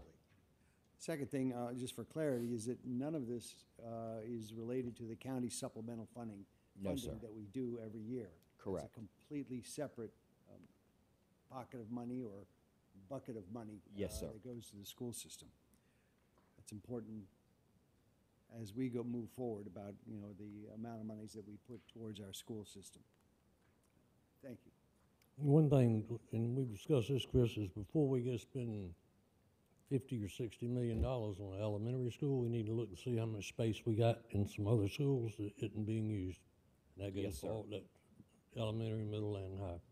Yeah, yes, sir. And again, I would never want to suggest there's not tension and pressure points in some of our schools, but all of our schools are not at capacity. Some are well below capacity, and that they should be as a professional recommendation to the board in terms of stewardship, they should be used effectively, well and efficiently, but before there's a campaign to build new school capacity that is not necessarily needed. The long-term growth projections do have fewer students in our elementary and middle and high schools going forward as opposed to where we are today. Mr. Chairman? Yes, sir. I would say that if you're a board that will quiver under pressure, this conversation will make you quiver under pressure. When you talk about changing the makeup of school capacity, which really means busing kids to other schools, it's a conversation that's not for the weak of heart, because you're going to have parents that will be vehemently upset and challenge you about moving their kids anywhere outside of their neighborhood school. And that conversation is really about neighborhood schools. So for those that are new on the board, I would tell you to put your pressure jackets on, because you're going to feel some pressure. Looking at, the future growth patterns of our county and the fact that we're looking at expanding in the northern part of the county, we definitely don't want to be like a Brunswick County. They've experienced tremendous growth. Their commissioners have touted a low tax rate, but now they're facing challenges because that growth is bringing in more residents than they anticipated. They're approving more projects, and now their schools are tremendously over capacity, and they're trying to figure out just what to do. So we can't be a board that just talks about having a low tax rate and not thinking that growth is not taking place, because it is. We know that we're trying to grow the northern part of the county. We know that we're running water and sewer in those areas, and the capacity is going to increase in that area. If you run it, if you build it, they will come, so to speak. And so I think that we've got to be proactive in our thought process and recognize that eventually you're going to need to have the revenues to go with the growth, or you're going to have problems like Brunswick County does. The same thing happened in Pender County when they had a very conservative board that didn't want to raise the right revenue, and they found themselves behind the 8 ball. And I want to say they raised taxes by 30 or 40 cents or more to accommodate their growth, and they're still behind the 8 ball because they weren't forward-thinking enough in regards to the growth that's taking place. At the same time, they've kind of jammed up a lot of developers with development because they don't have the capacity to handle the growth that needs to take place there, and recognizing that our county is almost built out. And we just had a great presentation by WBD on projected companies coming to our community. The Chamber of Commerce is doing some of the same work. We're investing in our infrastructure here to attract businesses here. Those folks have also got to have a place to live. And so again, those things cost money. Infrastructure costs money. Every project that we see now is coming in overbid. So just want our board to be aware of things cost money and be prepared for those costs if you want to have growth to take place, which I think we've already committed to. Thank you, sir. Anyone else? Mr. Chair, I'd just like to piggyback on that. Chris, the basic things that you've outlined there, I don't think it's unrealistic to expect a request for a school bond of $180+ million, just in the projects that you've outlined there that have been on the books for a while. There are going to be a lot of very difficult conversations moving forward. Just wanted to add to that. Yes, sir, and we did not, as a staff, talk dollar figures at all. It was priorities to include perhaps what the county commission could expect as part of the FY25 capital budget, unrelated to significant investments other side.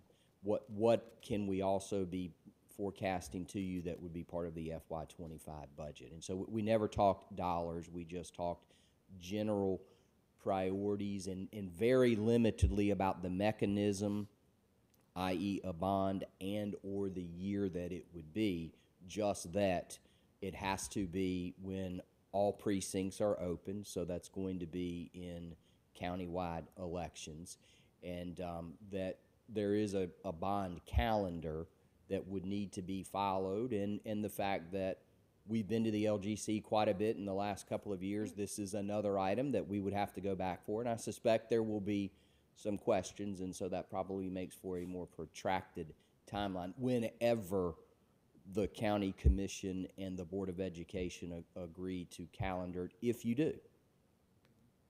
Would the school board go to Raleigh with us, or are we on our own? Well, I believe if you ask, they would be in tow. At least I hope they would, because the truth is that they more forcefully and emphatically can speak to the costs than the county staff or perhaps the county commission. You know, if it is a bond of X amount to do this work of building this school or that school, that they would be in a stronger position to speak to why does it cost what it does. And you may remember when you attended the LGC meeting at Appalachian State, there was preemptive discussion about requests coming forward, I think, for Charlotte Mecklenburg, and granted, different scale than us, but the size of that request was unimaginable, I think, to everybody, just because, to Commissioner Barfield's point, how much school construction costs have increased. Well, as we know, costs have increased dramatically over the last couple of years. That was a significant topic of conversation in Boone, and it's going to be a big number. Those items that you listed off, that's a big, long list. It's going to be a big number. That's why I want to make sure that we're very careful, very deliberate about this discussion as it unfolds. Yes, when sir. I was on the school board of elementary school, cost $35 million. It's $50 million now, just elementary. And commissioners, again, just to reiterate, your staff made no commitments or other than that we would work very hard to assemble both bodies so that you could have that conversation. I don't think the superintendent and his team left believing that we would be recommending to you anything at any point in time. All I can say is their priorities appear to be consistent over the last several years. Anyone else? Thank you, Eric. Okay, let's move on to committee appointments. New Hanover County Board of Adjustment. Mr. Chair, I'll make a motion that we reappoint Greg Uhl and Will Doobie to their regular positions and Jonathan Bridges as an alternate. All in favor? Aye. Aye. Next is New Hanover County Cooperative Extension Advisory Council. Mr. Chair, I'd like to nominate Dietrich Bloom and Dave Spencer, both eligible for reappointment. Okay, and all in favor? Aye. Aye. Kim, is that, we're still advertising for 3 more on that one? Okay. Okay, next one is New Hanover County Juvenile Crime Prevention Council. Mr. Chair, I'd like to nominate Kelsey Fadden in the business community category. Second.